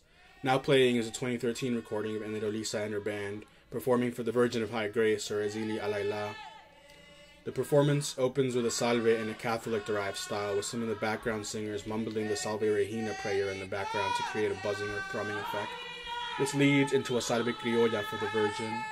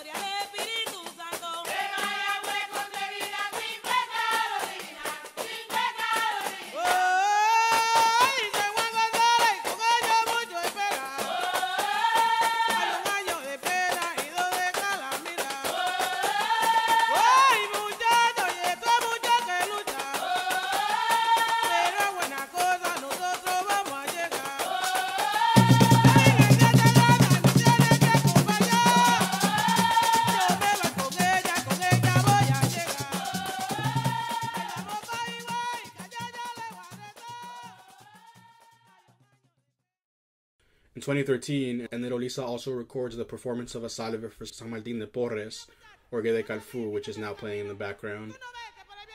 Here, however, in the salve section that opens, to express the pain of the loss of San Martín, the background singers yelp, moan, cry, and howl.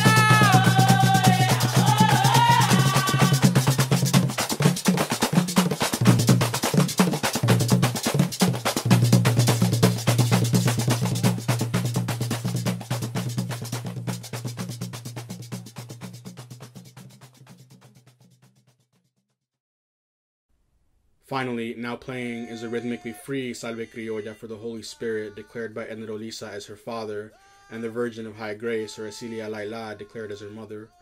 The modal, wistful melody of the opening section shifts dramatically into a minor key melody and pounding palo drums. This kind of shift is characteristic of the medley-based style that Enerolisa sometimes adopts for studio recording sessions.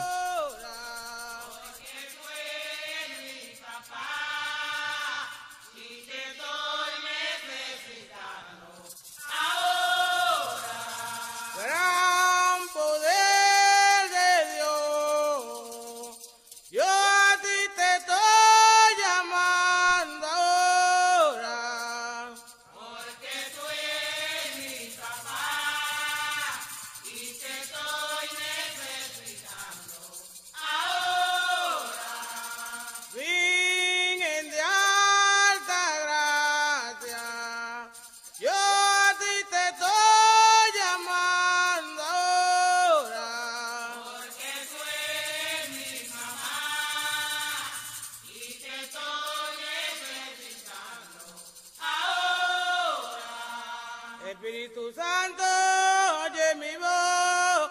Espíritu Santo, ¿a qué voy yo? Espíritu Santo, oye mi voz. Espíritu Santo, ¿a qué voy yo? Ay, Virgen de alta gracia y que gran poder de Dios. Ay, Espíritu Santo, y ayúdanos todos. Espíritu Santo, oye mi voz. Espíritu Santo, ¿a qué voy yo? Ay, Don Miguel Arcángel, que yo te estoy llamando. Espíritu Santo, ay, oye mi voz.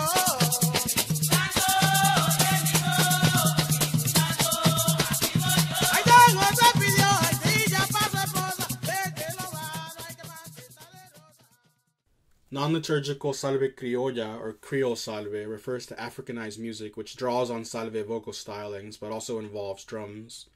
Some rhythmic styles include palo corrido, such as in the eastern region, palo arriba, palo abajo, and others.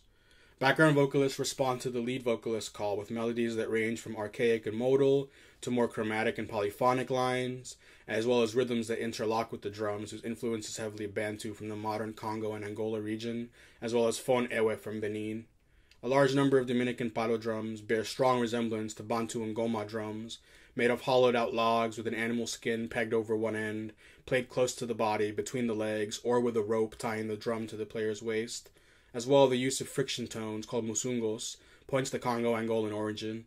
Enerolisa's band uses friction tones on the palo drums to change the pitch of their bass notes and generate melodic bass lines in the drumming to respond to the patterns and contents of the vocal work. Palo celebrations, known as mani or fiesta de palo, can be both a religious gathering and a casual celebration. The performance of palo exists on a spectrum from semi-secular to fully sacred, often in the same space and event, and includes a wide variety of genres and customs according to region, family line, deity being venerated, etc. Unlike the Asogwe lineage of southern Haiti, where events occur in temples, functions for northern Haitian and Dominican voodoo practice can occur in domestic and vernacular spaces, not just temples. For example, we hear in the background a song called Fiesta con la División by Enerolisa's band, led by a relative. Vamos a una fiesta con la división. Traiga la cerveza, traiga mucho ron. Yeah, yeah, yeah, yeah. Y Ana Isabel, y ven para acá. Con Beli Belcán, que vamos a gozar. Ana Isabel, y ven para acá. Con Beli Belcán, que vamos a gozar. Yeah.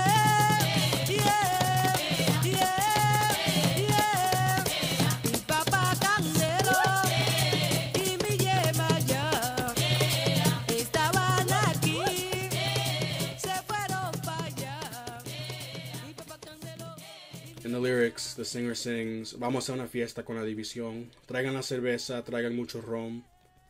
So it says, we're going to make a feast for the divisions. Bring much beer, bring much rum. Come Anaísa Pie, or Santa Ana. Come over here. With Belia Belcan, or Saint Michael the Archangel. Even as there's space for casual activity, the music serves a spiritual function of devotion and invocation for the loas. Some attendees might simply observe and drink. Others might become possessed by a loa, with their body acting for a period as a messenger for the deity, known in the Dominican Republic as tumbao or montao en caballo. Tumbao means fallen. Montao en caballo means ridden like a horse, mounted as if you were a horse. Because caballo de lomiterio is what we call those people with the gift of possession, horses of the loas. As the lyrics of the song indicate, alcohol is a spiritual tool in the context of venerating the loas, not simply a social lubricant. Unlike Asogwe lineage voodoo of Port-au-Prince in southern Haiti, many northern Haitian and Dominican cha-cha practices do not emphasize unchanging règlement or rules and strict initiation. Instead, there's lots of regional and genealogical variations in practice based on different histories of cofradías, family histories, etc. And many cases exist of lay or uninitiated people casually invoking and venerating deities received from their families. The full history of Haiti, known as Hispaniola in the West, is a topic for another talk. It suffices to say that the Catholic Church and the crowns of Castile and Aragon spent hundreds of years reconquering and re-Christianizing the Iberian Peninsula, which had been home to the Moorish Caliphate of Al-Andalus. The 1492 conquering of Granada symbolized the final victory. The funding of Christopher Columbus's voyage was a kind of victory lap. The bull Inter Caetera, one of 3 bulls issued in 1493 by Pope Alexander VI, sanctioned the imperial extension of Portugal and Spain, and laid out an agenda of territorial domination, the acquisition of precious metals, and the subjugation of non-Europeans. In the document, the Pope boasts of the recovery of the Kingdom of Granada from the yoke of the Saracens, or the Moors, denoting it as the final campaign that eradicated Moorish rule from Iberian Peninsula, and mandating the Iberian monarchs to extend their geopolitical power and dominate non-Europeans in the name of Christendom. Resistance began early. The indigenous Taino of the island of Hispaniola killed the 39 men Columbus left behind at Fort Navidad, as he discovered on his second voyage in 1493. As early as 1495, Taino leaders like Guateguara were absconding to rural mountainous areas to flee enslavement and form the basis of maroon communities that would later mix with Africans also resisting and fleeing enslavement. Connections between Afro-Indigenous and Amerindigenous peoples may also precede colonization. Some entries on Columbus's diaries corroborate Taino descriptions of African merchants arriving and trading things for valuables like guanine, which is a gold, copper, or silver alloy, as well as gold, etc. There were arguably 3 waves of enslavement on the island. The first wave of people were taken from the Muslim areas of Senegal, Wolof Muslim people. The second wave were taken from the Congo and Angola region, and they previously had exposure to syncretism due to Portuguese colonization of that area since the 1460s. And the third wave was taken from the Bight of Benin region down to the south of Nigeria, particularly from the Kingdom of Dahomey. Colonizer Nicolas de Obando wrote to the crown in 1503, "Many fled to the mountains and avoided capture, and the black people hid among the natives and taught them bad habits," unquote. Notable examples of resistance include Anacaona, Anacaona's nephew, Guarocuya or Enriquillo, who led Taino and African rebels against Spaniards from 1519 to 1533 from the Bajoruco Mountains. The 1521 uprising of enslaved Wolof Muslims in the sugar estate of La Isabela, owned by Diego Columbus. 16th century Maroon leaders like Sebastián Lemba, Diego Guzmán, Diego de Campo, and Juan Vaquero. The fugitive Maroon state of Le Manuel in the Neiba region in the 17th century.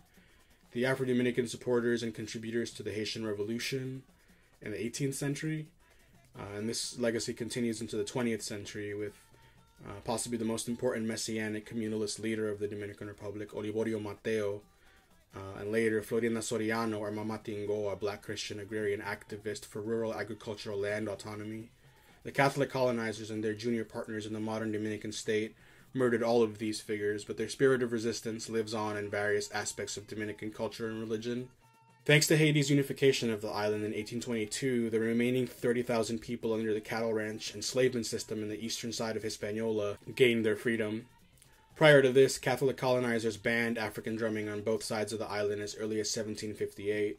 In the wake of almost selling itself back to the Spanish crown, in 1878 the nascent Dominican nation explicitly named prohibition against palo music, fully aware of its dangerous potential to destabilize and resist the fragile Hispanophilic state, given that it was the means of the revolution, according to Cedric Robinson. Trujillo upheld this in his era with bans on drumming in San Cristobal in 1931 and a ban on the Afro-Dominican Caliban dance in 1951, issued by the Dominican Secretary of Education. In his efforts to modernize the countryside, Trujillo constantly threatened adherents of the 21 divisions with imprisonment. Ironically, Dominican people perceive the absolute brutality of Trujillo's regime, both against our religious practices and in general, as rooted in Afro-Dominican sorcery. Like any good dictator of an African or Afro-diasporic place, Dominicans perceive Trujillo as dipping his toes in vodou and Afro-Dominican religious activity in order to increase his power. He was said to have in his companionship a muchachito or bacá, which is a bad spirit that enables people to change shape, steal farm animals and harvests, and amass wealth. And he often had soothsayers and diviners as guests. No amount of suppression can keep African religious activity and music out of the life of rural Afro-Dominican people. Even during the ban on drums, which was most strictly enforced during Trujillo's era of systematic and militarized surveillance and enclosure of the rural areas, people practiced their religion with just their voices or even in silence.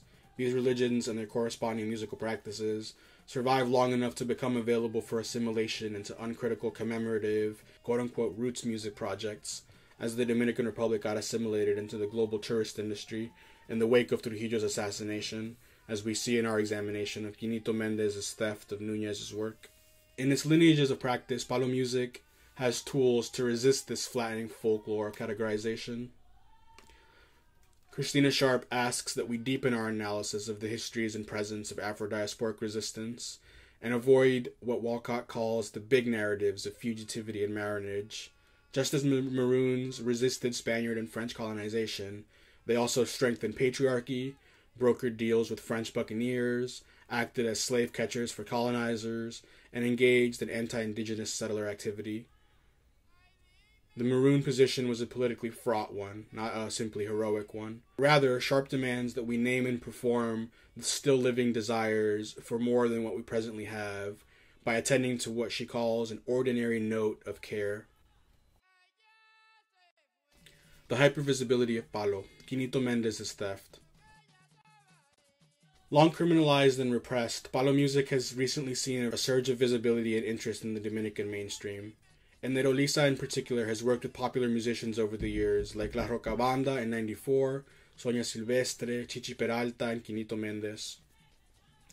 In 1997, the Cultural Foundation of Bayaonda asked Enerolisa Núñez to record the first installment of a planned series of albums called Música Raíz, or Roots Music.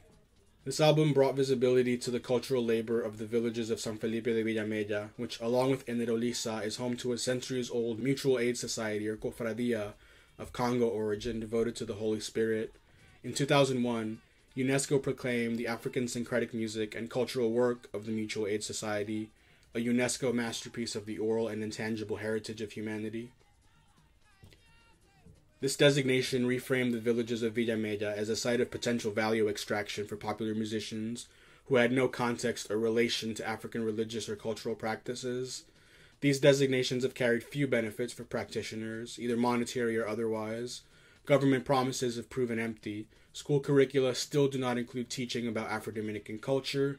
Blackness continues to be marginalized at all levels of Dominican society and institutions, and progressively oriented neighborhood, school, or city ballets of the folkloric genre are still one of the few means through which young urban Dominicans can learn about our Afro-Dominican rural heritage. This hypervisibility via UNESCO's award designation came the same year non-black merengue musician Quinito Mendez released A Palo Limpio in 2001, an album that presented a fusion of Dominican popular music with salve criolla from Enerolisa. This project is instructive to explore the exploitation inherent to the Dominican roots music concept. Luego de interpretar aquellas fusiones de salve y merengue que le hicieron popular en la década de los 90 al lado del merenguero Quinito Méndez, Enerolisa Núñez cuenta en exclusiva a Gente RD cómo fue engañada por unos pesitos pese al éxito y pegada de canciones como Ogun Yo, San Antonio y Esa Mujer Abraza Mi Vida. Yo soy Ogun Yo, yo lo sé, y vengo de los soles, yo lo sé. Dale la mano al espejo, sube, sube, levanta en los calles. Mire, yo soy Ogun y vengo de allá. Te han hecho propuestas, como por ejemplo aquella vez que grabaste con Quinito Méndez. ¿Hay algo por ahí que nosotros podamos dar en exclusiva a Gente RD? Que va, mijo, ahí no hay vida. Ahí lo que hay que tú le haces una grabación, le dan 2 pesos y ya. ¿Económicamente a ti no te fue bien con Ogun Yo? No, a mí no. Me fue bien porque yo lo hice y era mío. Y también tiré para adelante, pero con él no me fue bien, ¿no? A Quinito sí le fue porque bien. Ese es mío, él lo tiene, pero es mío. Esos son montajes que yo le hago a él, que son mías todas. Pero a él sí le fue bien. Pero me mató. A él sí le fue bien. Oh, claro, a él le fue mejor que a mí, porque era mío y él consiguió más que yo. Dime tú. Enerolisa Núñez, mujer de canto alegre y misterioso, que al compás del pandero y del congo da ritmo a una de las expresiones culturales afroantillanas más antiguas del mundo, la salve. Asegura que pese a que todas estas composiciones son de su autoría, solo recibió un pago irrisorio por grabar y nunca ha recibido un centavo por concepto de derecho de autor. Él lo sabe. Estuve haciéndole coro a Chichi Peralta, con todito ellos. Yo toqué, los discos que tiene Quinito Méndez de palo son míos. Mendez and Núñez had previously worked together with the Roca Banda group in 1994, of which Mendez was a member, on the song Esa Mujer Abraza Mi Vida, or That Woman Hugs My Life, a merengue palo song now playing, which appears on Roca Banda's LP Elegidos por el Pueblo, Elected by the Village in 1994, and later reappears on Quinito's LP A Palo Limpio in 2001. For this more recent project, rather than work with Enerolisa Núñez to write new music, Quinito Méndez instead asked if he could mesh some of her own songs with his compositions. In 2017, Gente RD interviewed Núñez, where she confirmed that even though Quinito's version of Ogun Yo brought him even more fame in the country, she was underpaid and barely credited for this labor. She said, "For him, it went better than me because this work was mine, and he got much more money than I did." She was given a small one-time payment and has never received royalties. Given that merengue and salve have common ancestors and long histories of conversation with each other, framing their family reunion as a fusion of two somehow vastly different genres makes little sense, other than as anti-black marketing technique for Quinito Méndez. His choice of album title implies this further. A palo limpio means direct hit, but in context it also means clean palo music, implying that palo music not fused with merengue is unclean. He draws on palo or salve as denatured, secularized, de-Africanized folklore or roots, rather than as religious activity in fullness of African heritage. He also draws on the Trujillo format of merengue as national non-black music, rather than its reality as Afro-Dominican rural music. The concept of folklore or roots music secularizes and de-Africanizes salve. We see in a 2008 interview with Quinito from Zanahoria.com that Quinito adamantly declares that his palo-infused merengue has nothing to do with quote-unquote witchcraft. Por temas como estos, el merenguero dominicano Quinito Méndez ha cosechado éxitos y reconocimientos, pero también ha sido tildado de brujo y adivinador en muchos países donde va. Por ejemplo, en Europa, cuando yo bajé de mi tarima, que una señora se me acerca y me dice, Quinito, ¿cómo usted cobra la consulta? Digo yo, ¿pero qué consulta? Yo no soy médico. No, porque yo quiero consultarme con Anaísa. Digo yo, no, es que no, yo creo en Dios sobre todas las cosas del mundo, y esa es mi guía. Lo único que yo le canto a esa música cultural dominicana. A pesar de sus declaraciones, insistimos en preguntarle que si en el pasado había estado involucrado en asuntos mágicos religiosos. ¿Sabes que eso se usa mucho aquí en República Dominicana? Y yo recuerdo en mi pueblo, tanto jovencito, se usaba eso de las cartas. Pero ya que uno tiene experiencia, que uno ha madurado, tú ves eso como personas que son sabias, que lo que hacen es sacarle dinero al otro. Pero no tiene nada que ver con mi creencia, es en Dios. Solamente canto esa música porque amo mi cultura, amo la música dominicana, y eso tiene que ver con la República Dominicana. A pesar de su negativa, ¿habrá tenido algo que ver con el exitazo de este artista, los asuntos mágicos? Esa música sí me ha traído premiaciones. Con la única música que he ganado el merengue del año en el Cassandra fue con El Suero de Amor, que era una música de Atabales. Fuimos al Grammy por primera vez con esa música de Atabales. Entonces yo no puedo dejarlo porque la gente me lo pide. Pero como yo soy Ogún Valeño y vengo de los olivos, esa mujer cantando allá arriba y esos atabales, entonces la gente cree como que tiene que, y no tiene nada que ver con brujería. La etiqueta de brujo, no que no. Las personas que se me acercan son latinas que viven allá. Entonces creen que uno como que practica eso de brujería, de Anaísa, una música cultural, y soy amante a Dios. No me pidan más nunca eso de que consulta, que yo quiero chequearme con Quinito. No tiene nada que ver con ello. He says, I believe in God above all, that's my guide. It's just that I sing cultural Dominican music like palo. I remember in my village when I was young, people used that stuff, the 21 divisions. But now that one has experience and maturity, you just see that it's a bunch of wise asses taking money from people. But it has nothing to do with my faith, which is in God. I only sing that music, palo music, because I love my culture. I love Dominican music, and palo music has to do with Dominican Republic. His argument comes from European Christian closed theology, which does not allow for Afro or Amerindigenous spiritual activity to validly coexist or predominate. He sees palo music and religion simply as a component of Dominican culture and music, and believes that faith in the Christian God is mutually exclusive with faith in the 21 divisions, the lois. He does not name Enerolisa Núñez in the clip at all. In fact, he sings one of her songs as though it's his own, and immediately after strips it entirely of its religious significance, echoing Spaniard paternalism by linking African spirituality with childlike things. 1 Corinthians 13:11. Finally, Quinito Méndez reduces palo music and culture and its performance to a patriotic and nostalgic endeavor, stuck or frozen in oceanic time. In reality, many of the practitioners of the 21 divisions also consider themselves to be simultaneously Catholic.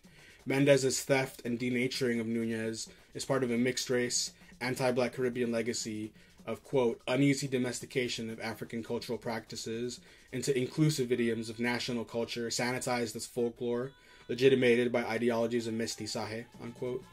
In Santo Domingo, promoter Roldán Mármol has collected international funding to produce recordings by using traditional genres and arranged pieces played by traditional musicians, promoted together with revivalists to bring together urban and rural styles. His efforts have allowed Enerolisa Núñez to see some funds.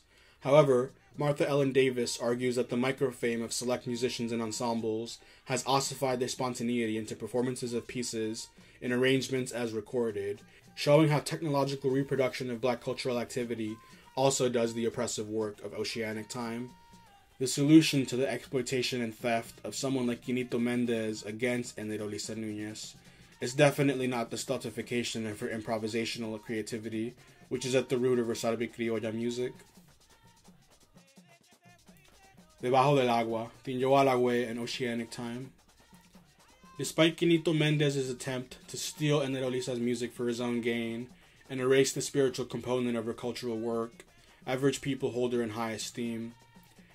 Here's a clip filmed by Maribel Núñez of a January 2019 event that I attended in Santo Domingo at the Professors Club of the Autonomous University of Santo Domingo, in which event co-organizer Roldán Mármol introduces Enerolisa. Quiero decir que esta presentación no es cualquiera. Estamos hablando de la voz más alta de la música santera en la República Dominicana. Enerolisa Núñez, un patrimonio cultural de este pueblo. Y así queremos que sea reconocido en este año 2019 por todos los organismos que tienen que ver con la cultura en este país. Desde que grabó Valeñón, está pegada, puede subir a cualquier tarima con cualquiera de los urbanos que están más pegados ahora mismo. Y también rompe Enerolisa Núñez y su grupo de salud. Enerolisa did not formally study anything. She follows in the tradition of Dominican vodou and North Haitian Cha-Cha lineage vodou, where family lineage passes down specific devotional and cultural practices, lois, songs, etc.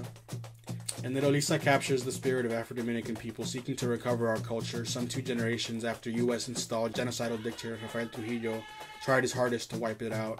But rather than fall into the trap of dehumanizing and flattening Enerolisa's Paulo music to folklore, people should follow in her footsteps, learn about their families and their traditions, work to dismantle Dominican anti-Haitianism, and honor and care for the fullness of African spirituality as it expresses itself in the Dominican Republic and all its regional and genealogical variations.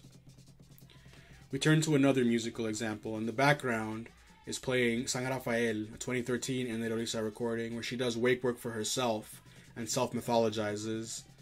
She sings about herself in the third person in stanzas to which her backing vocalists respond in devotion to Tinyo Alagüe, syncretized with Rafael the Archangel.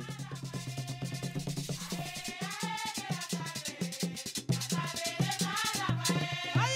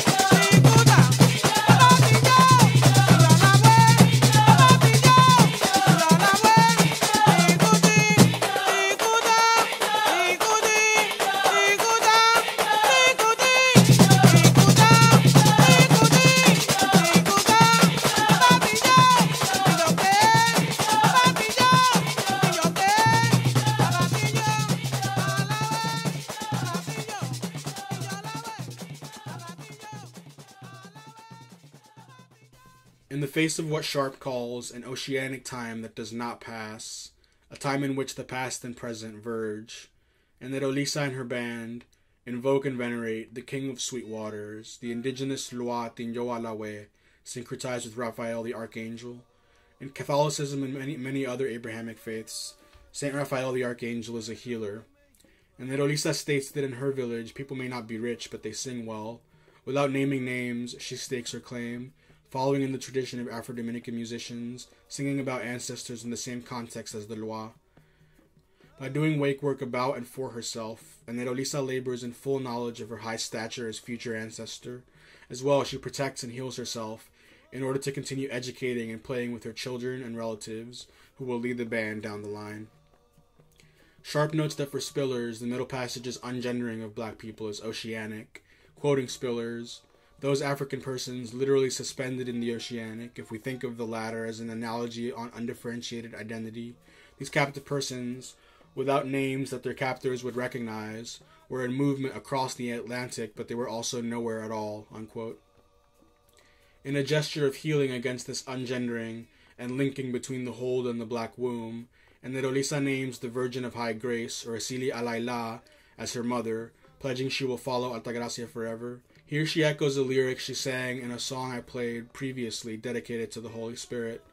Altagracia, the Dominican Republic's patron saint, syncretizes with the Alayla aspect of Asili, but this latter is always erased when the state invokes Altagracia in national, commemorative, cultural, or religious contexts. In other Palo songs, such as the one by Bembecito playing now, we hear of Tinjo existing under the waters, rising up from it. Subare del agua, qué lindo es, que subare del agua, debajo del agua pillo al agua, que subare del agua, qué lindo es, que subare del agua, debajo del agua pillo al agua, que subare del agua, el interior del agua, qué lindo es, que subare del agua, el interior del agua sangra. Que subare del agua, qué lindo.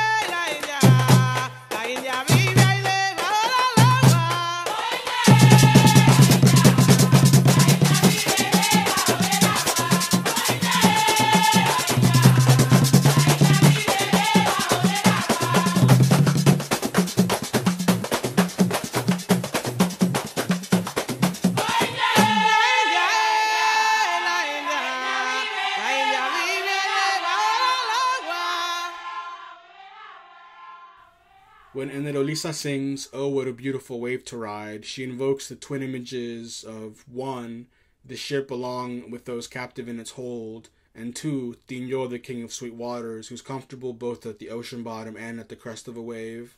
He comes from below, having commingled with and perhaps bringing messages from those who prefer to jump overboard rather than live another day enslaved. Notably, the phrasing is not al fondo del mar, or at the bottom of the ocean, but always debajo del agua, or underneath the water. What lives underneath the water?